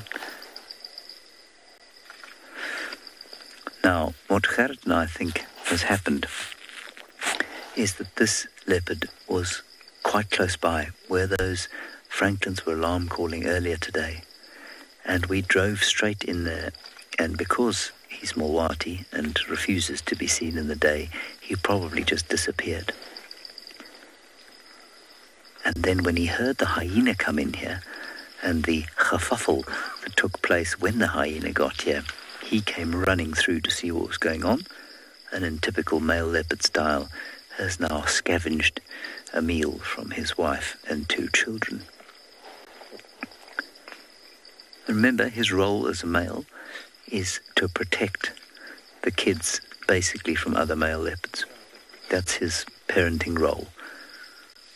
His presence ensures their survival, even if he never interacts with them and even if he steals their food.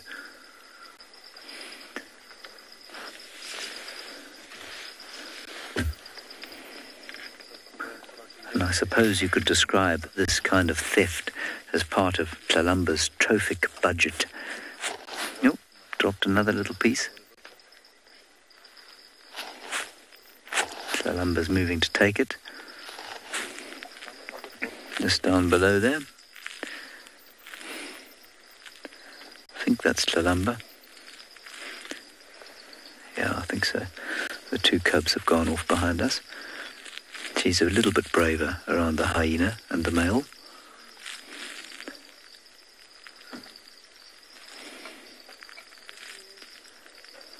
So by trophic budget, I just mean that, you know, she can kill enough to compensate for any kind of scavenging. I think the hyena's come in now. It's making its way into the sighting. Having consumed the leg that was dropped. Brazen scavenger. Leave it alone. And off it goes for a second helping. Yuck. Dripping with blood, that was.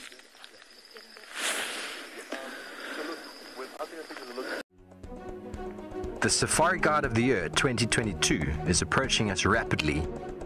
This year, we'll be heading to Bushwise Field Guides at the Southern African Wildlife College from the 27th June till the 2nd of July. We will soon meet all our contestants who are vying for the prize of being the very best of the best. And the judges who will put them through their paces.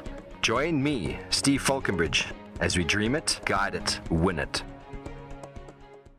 If you would like to be a part of the team that shares the wildebeest migration in Kenya live on WildEarth, then we have some great news for you. There are a few places left to join our expeditions in August and September this year. You'll be staying in an exclusive tented camp with ensuite bedrooms nestled in the riverine woodlands of the Talek River. Head over to our website to book your bucket list experience today.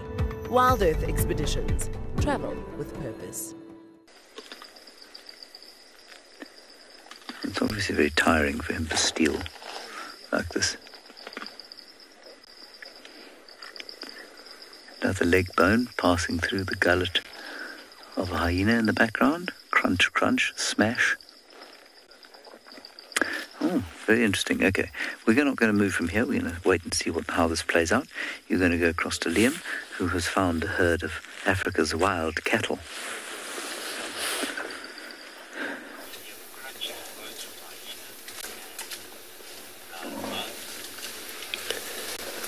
So speaking of incredible sounds, we've just bumped into a huge herd of buffalo, probably 100 plus individuals, moving through the bush just here on Zoe's Road.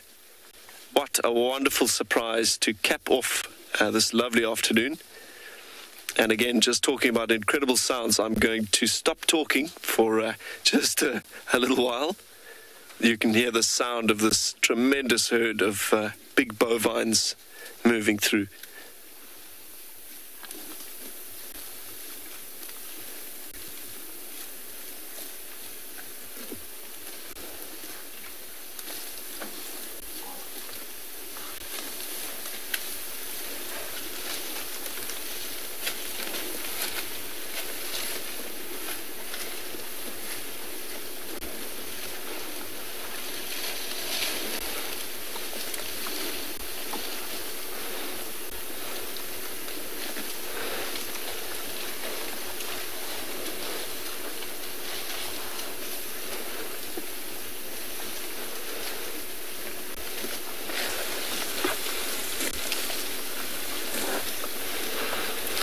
So we are totally surrounded by buffalo on all sides. I estimated about 100, but potentially even more than that. I have seen a herd in the Greater Kruger of 1,000 plus. 1,000 plus individuals. I'm hearing from Jarrett in our master control that the sound is coming through quite well. That's good to hear. Yeah, the sound of hundreds of hoofbeats in the dark. It's really special.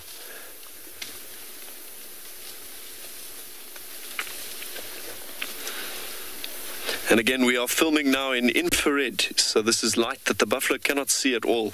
As far as they're concerned, it's pretty much pitch dark. That's pretty ideal. No disturbance of their behavior, and if a lion was to pitch up here, it wouldn't put the buffalo at any disadvantage.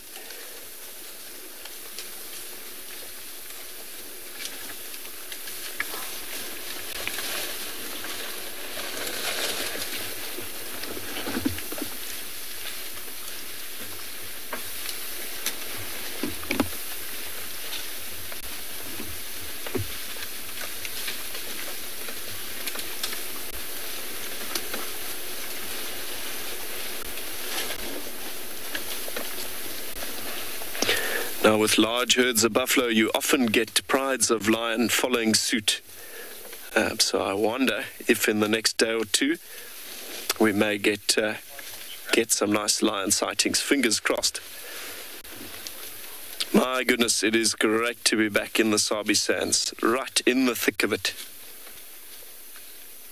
Here at WildEarth, we promised great monthly prizes for our explorers, and this month is no exception. If you join our club before the 10th of July, then you stand a chance to win a fabulous Safari Guide online course brought to you by Bushwise Field Guides. They specialize in accredited safari guide training with courses tailored for the African safari larger industry. Sign up to be a WildEarth explorer today and don't miss out on this life-changing opportunity.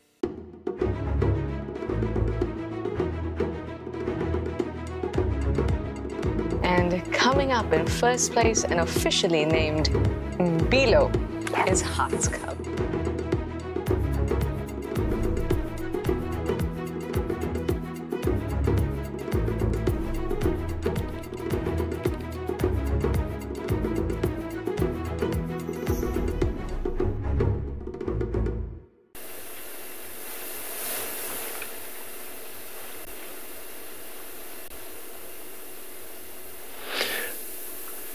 How's that for a contrast? Now, almost total silence. From all of those thundering hooves and moos and grunts from the buffalo.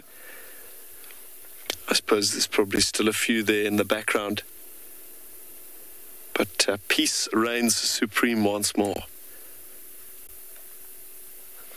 Well, hopefully these buffalo now moving quite steadily through our property are still around tomorrow, but I think we're going to link back or head back over to James to see what's happening with these leopards.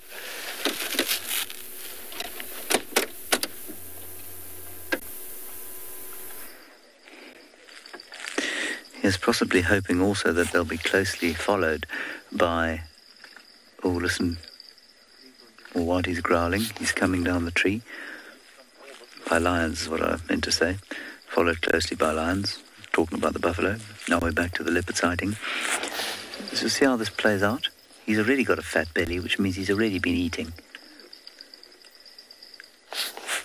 Big fat belly. I do apologize for the picture. The tree is in the way, and also I can't move on account of the fact that we lose signal in this area. Michael Fleetwood wondering if I heard of or saw the sighting of the 5 leopards, which was these 4 and Tundi from a few months ago. I did not see that. I did hear about it though, Michael. Fascinating sighting, and Gerrit was retelling me about it just now.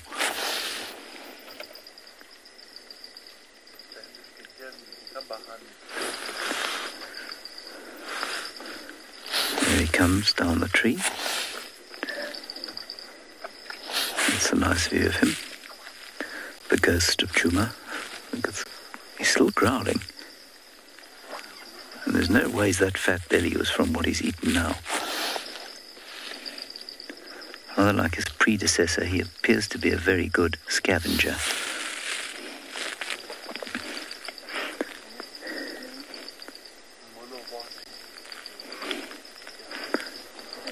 I don't know where he's going now. I'm not going to move because I'm afraid we will lose signal. So let's just wait and see if Tundi doesn't come back and see if she can reclaim her kill. He's marking territory. I can hear him scraping in the background. The cubs are behind us. Many of you concerned that they won't have made it up a tree or that they are unsafe. They're fine. They're used to this. Listen to him. They know how to deal with this. They've seen many hyenas in their time. I think he's with one of the cubs there. I'm going to have to try and move everyone because I think this will be really cool. Yeah, he's with the cubs.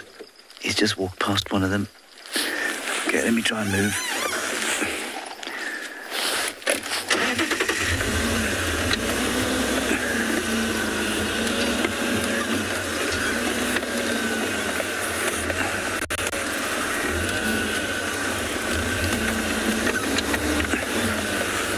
See what's going on behind me. I'm just going to use the spotlight to make sure that I don't get in anyone's way or hit anyone. I'm not going to shine on the leopards once I spot one. There's one there, right there.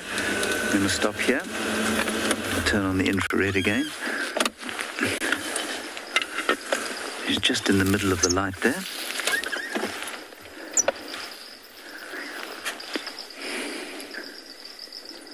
I think Mulwati's gone off towards the right-hand side. I can't see who that is. There's a growling. He's marking his territory. There's chuffing. Look, the chuffing, they're all coming together, I think. Naturally behind the bush. Left a bit. I think there's the big male. There we go. There he is. Is that the male? No, that's not the male. That's mum. Tlhalama's by the tree. Yeah, Tlhalama's at the tree. Oh, that is the male. Oh, it is, yes. Look at that. Fantastic. Tlhalama's next to the tree now. Gosh, it's very difficult to tell what on earth's going on here. So very cool. Very, very cool to see the little cub approach Dad, and actually Dad seems a bit more tolerant than his predecessor Tingana, who used to show his teeth.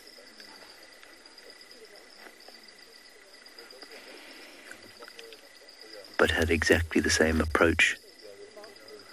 Wowee. Yeah, Joe, Mulwati's a male leopard. He's a good-sized male leopard. I don't think he's outlandishly big. I think he's pretty much the same size as Tingana was in his prime. They definitely start to lose weight as they get older.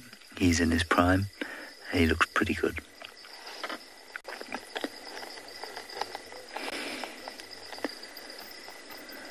Do you think I'd dare move, or should we wait here for a little while? Approaching? Him? Yeah. Okay, the cub's coming this way, so I think we're just going to wait here.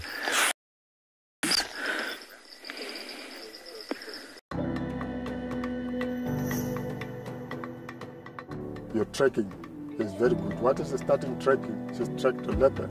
You walk a little bit, you stop. You starting checking. Keep your hands, your neck up. Okay, your eyes. Listen for the birds. You follow the leopard. The leopard should see you first. You lose. Talk next year.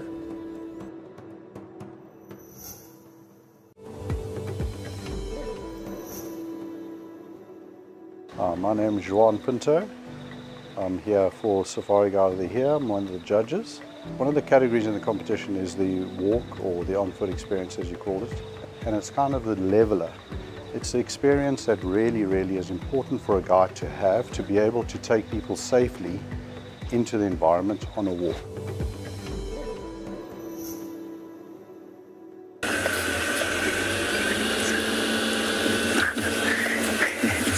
Very tough. Sorry about the dark screen. We're just trying to move a bit, and then we'll turn on the infrared light and you'll have a good view. There they are. Let's move slightly forward again. There we go. We will get a view. It's just very tricky to organize everything in the dark, turn on the infrared, sort out what's happening.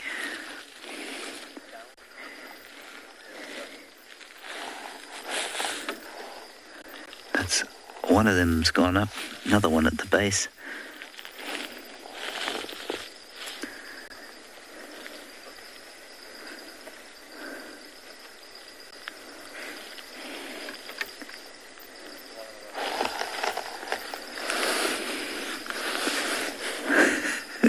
They're both there.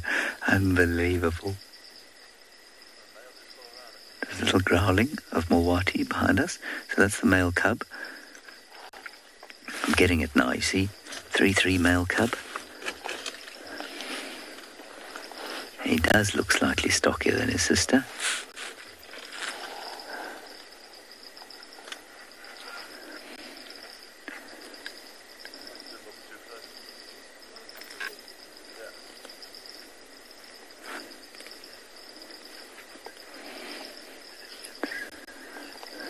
Ian, do I think the sighting is better than Liam's? No, I don't think it is better than Liam's. I think Liam saw a kill in the day. I think that's pretty unbelievable. Up they go. The hyenas come in. Unbelievable again. Incredible how they knew exactly what was happening.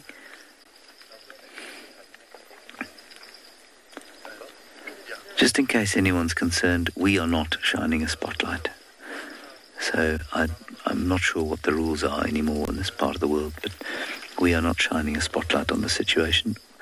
We are putting only infrared light, which is invisible completely to the animals.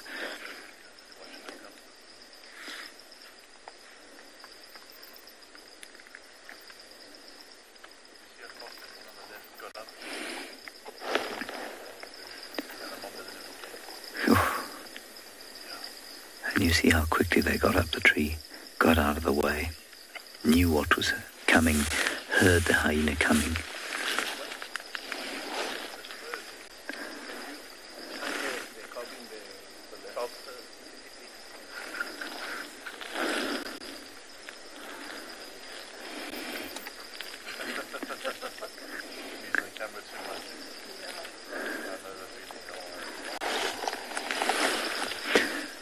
No, Jerome, I really don't think the hyena would, I'm afraid. At least I don't think Mulwati would intervene if the hyena came too close to the cubs. I don't think he'd do anything about it. I think it would be very unlikely. Hyenas found something else down on the ground there, and Mulwati's off in this bush. Okay, everyone, I'm slightly concerned now that the vehicles could attract further hyena activity in this area, and I am going to make the decision that we leave the sighting. We've had a very good sighting of 4 cats, and I think it's time we let them be. What I don't want is for there to be a lot of noise if other hyenas come in. So I think while things are settled here, we're going to leave, and you're going to head across to Liam as I extricate ourselves from here.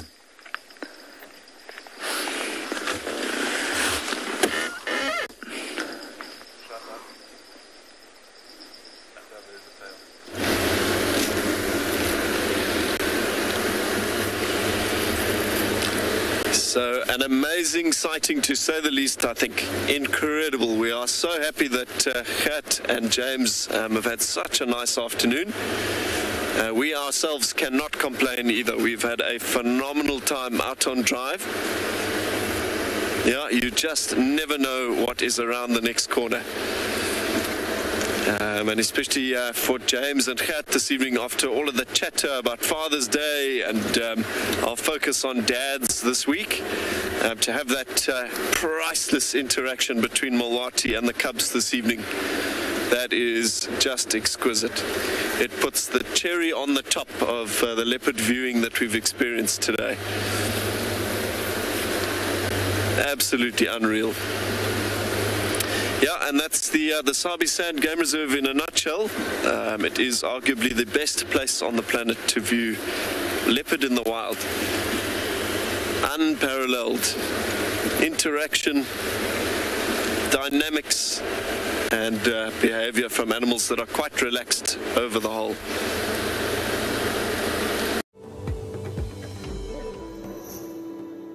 I've been fortunate to be working in the guiding industry for about 26 years now. I've also been fortunate enough to do 9 years of the 10 years as one of the judges, and the particular components that I do is the walking and the shooting exercises. If you're the winner, if you're going to be the winner, it's important to become an ambassador for the field guide industry and competitors in the future.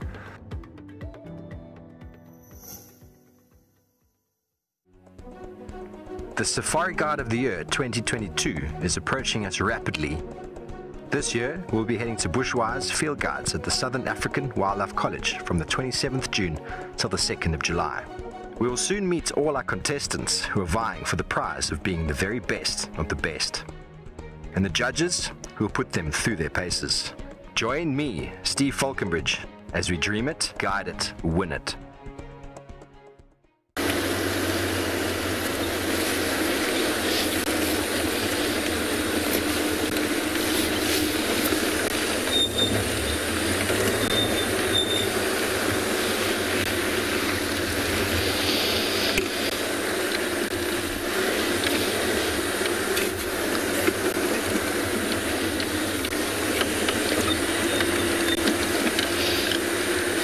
The search goes on for nocturnal life in any other form this evening as well.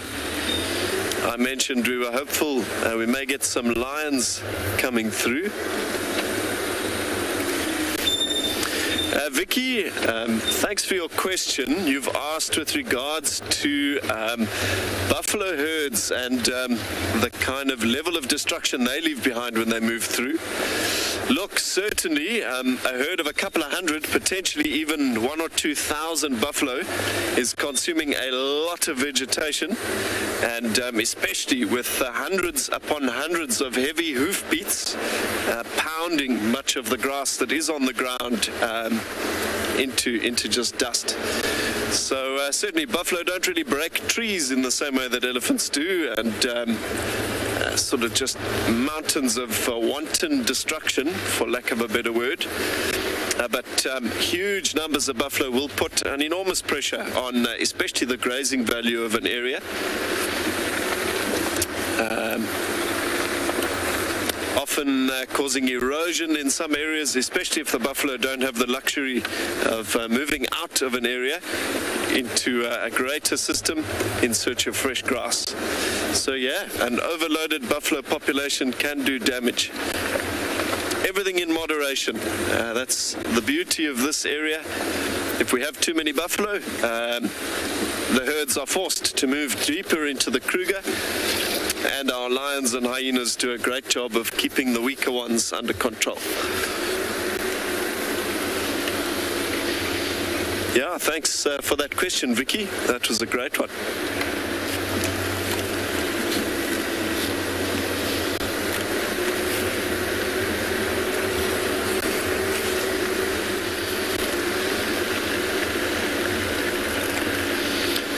Yeah, so hopeful that we might get a pride of lions popping in behind those buffalo that have crossed into Djuma from Buffelshoek.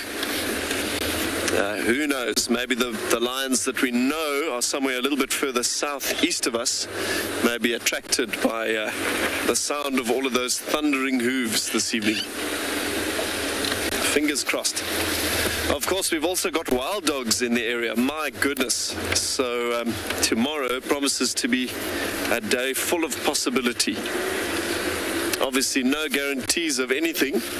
Have to keep that nice open mind out on drive. But mountains of possibility.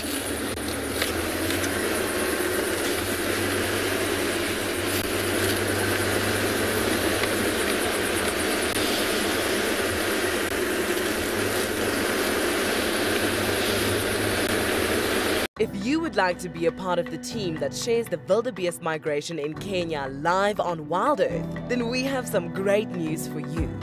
There are a few places left to join our expeditions in August and September this year. You'll be staying in an exclusive tented camp with ensuite bedrooms nestled in the riverine woodlands of the Talek River. Head over to our website to book your bucket list experience today. WildEarth Expeditions. Travel with purpose. Here at WildEarth, we promised great monthly prizes for our explorers, and this month is no exception. If you join our club before the 10th of July, then you stand a chance to win a fabulous Safari Guide online course brought to you by Bushwise Field Guides. They specialize in accredited safari guide training with courses tailored for the African safari lodge industry. Sign up to be a WildEarth explorer today and don't miss out on this life-changing opportunity.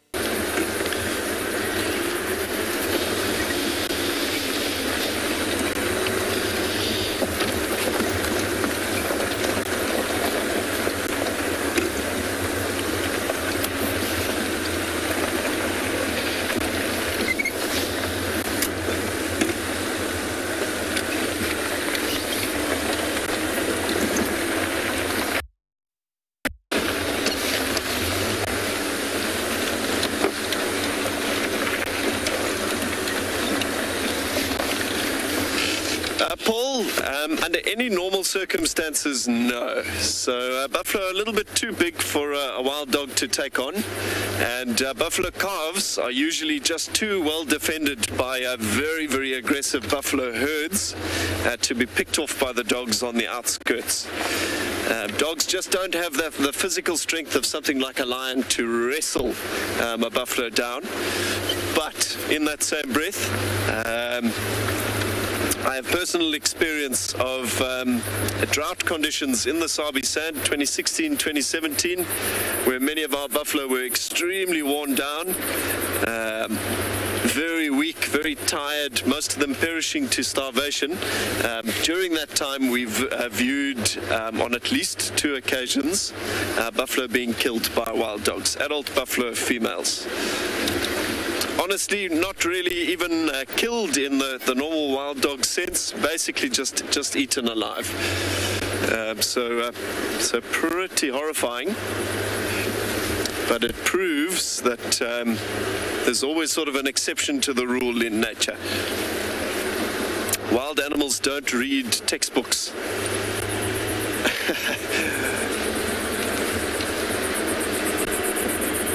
But yeah, under any normal circumstances, a buffalo is just too big and too dangerous for wild dogs. I've even on a number of occasions seen wild dogs chasing white rhino, but obviously I think that's more fun and games, to be honest. More just for the hell of it rather than to actually try and kill and eat a rhino. Yeah, thanks for the question. I think we're going to cross back over to James to see how his bumble is going after all of that excitement with that tree full of leopards.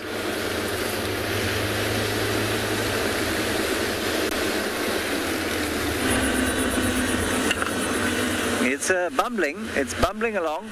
We're slowly making our way back to camp. Wonderful sighting we had there. We thoroughly enjoyed it, and again, so heartening to see the little interaction there between leopard daddy and leopard cub. Even if I do have a fairly dim view of Mulwati, simply because he is so unconfiding in daylight when I could take pictures of him. I think I've got 2 pictures of Mulwati. One of them when he had a warthog between his teeth, and the other one he was way in the distance, and we got a long-range view of him. Anyway, he's sired 2 beautiful little cubs who thankfully have not taken after him in regard to their regard to humans. So that's wonderful. Beautiful sighting, wonderful afternoon, and obviously very different the morning and the evening sightings. The morning the kill, the evening the massive interaction. Very special. Who knows what tomorrow holds? I'm sure it will be wonderful.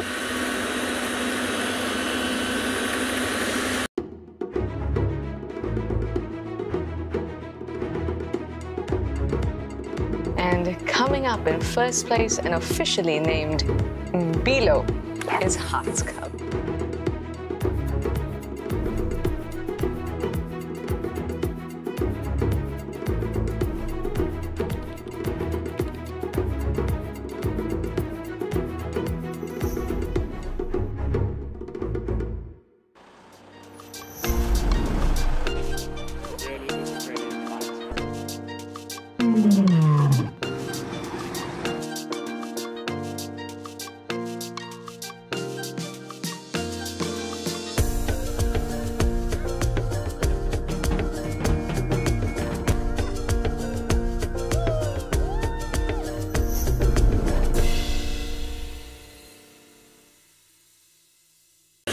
And my profound thanks for your patience with my inability to identify the leopards this morning.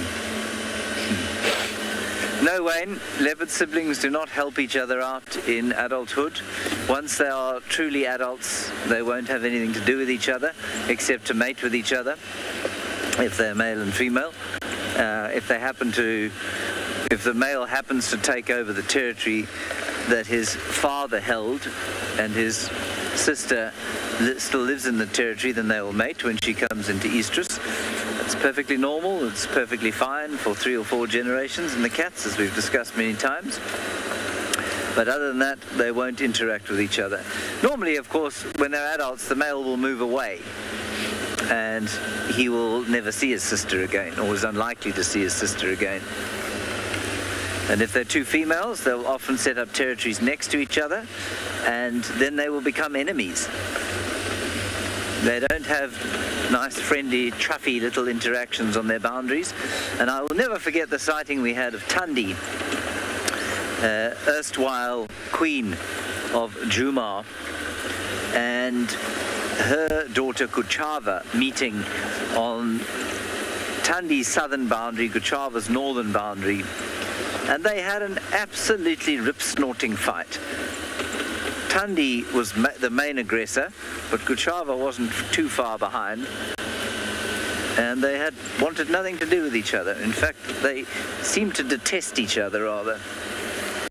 So no, they don't really interact. And again, it's one of those things we look for, because in human beings it's something that we think is so valuable about us, and so we look for it in animals.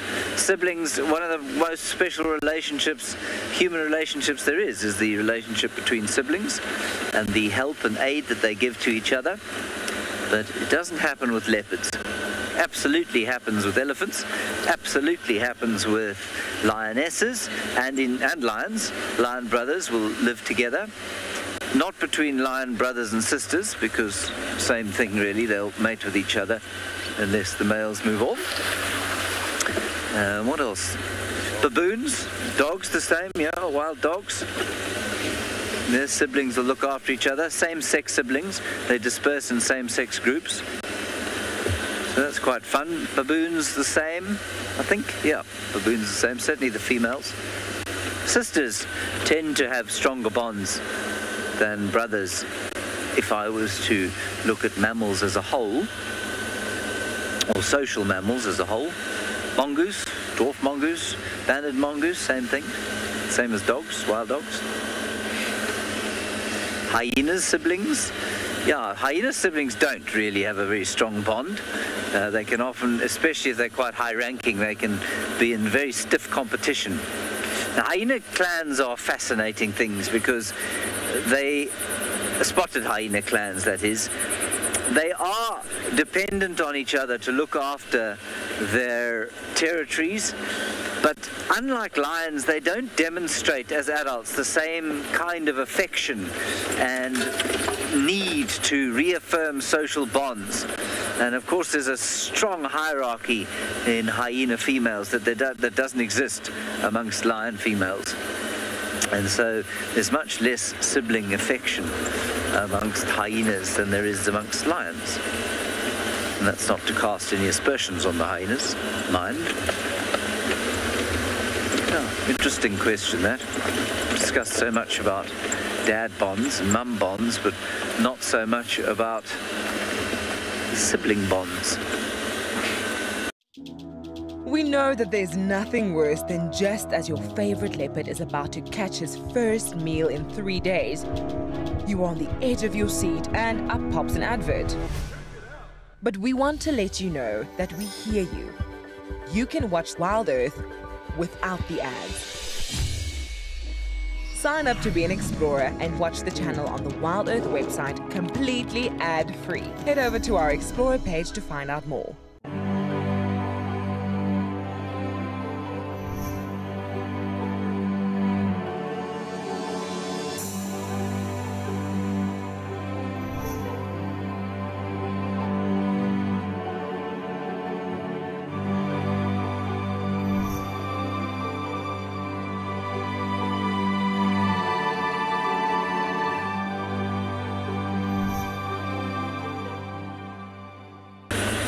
I think the other interesting bond to discuss maybe is that of step siblings, and does it occur in nature?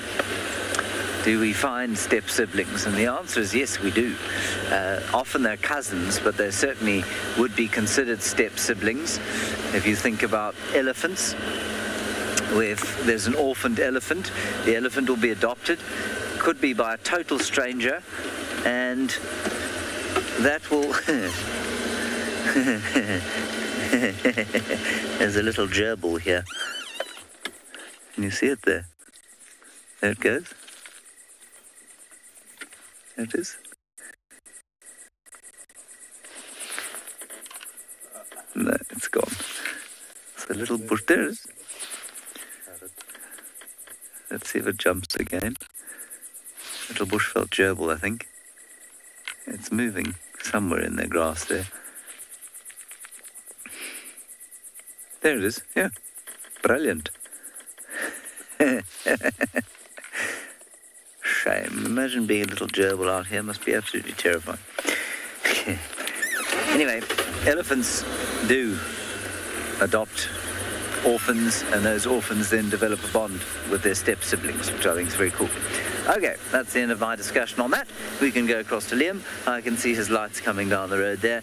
Let's see if he's going to spot anything before he spots me.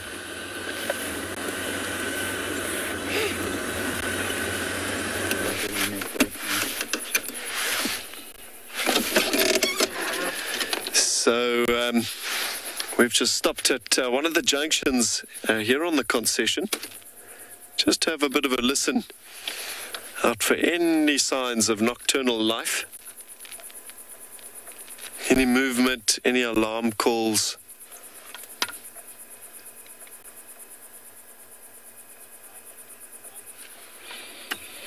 We are approaching, quite swiftly approaching, the end of our wonderful show this afternoon. I apologize for the slightly funny light on my face. We've had some slight technical difficulties, but we should have that figured out by tomorrow, I'm sure. But yeah, from all of us here at WildEarth, live from the Sabi Sands, thank you so much for tuning in once again. And yeah, kind of jumping on board for yet another epic adventure out on drive with us. And we hope you are motivated enough to join us out on drive tomorrow morning again. Bright-eyed and bushy-tailed, we will all be there. So yeah, from all of us here, good night, all the best, and hopefully see you soon.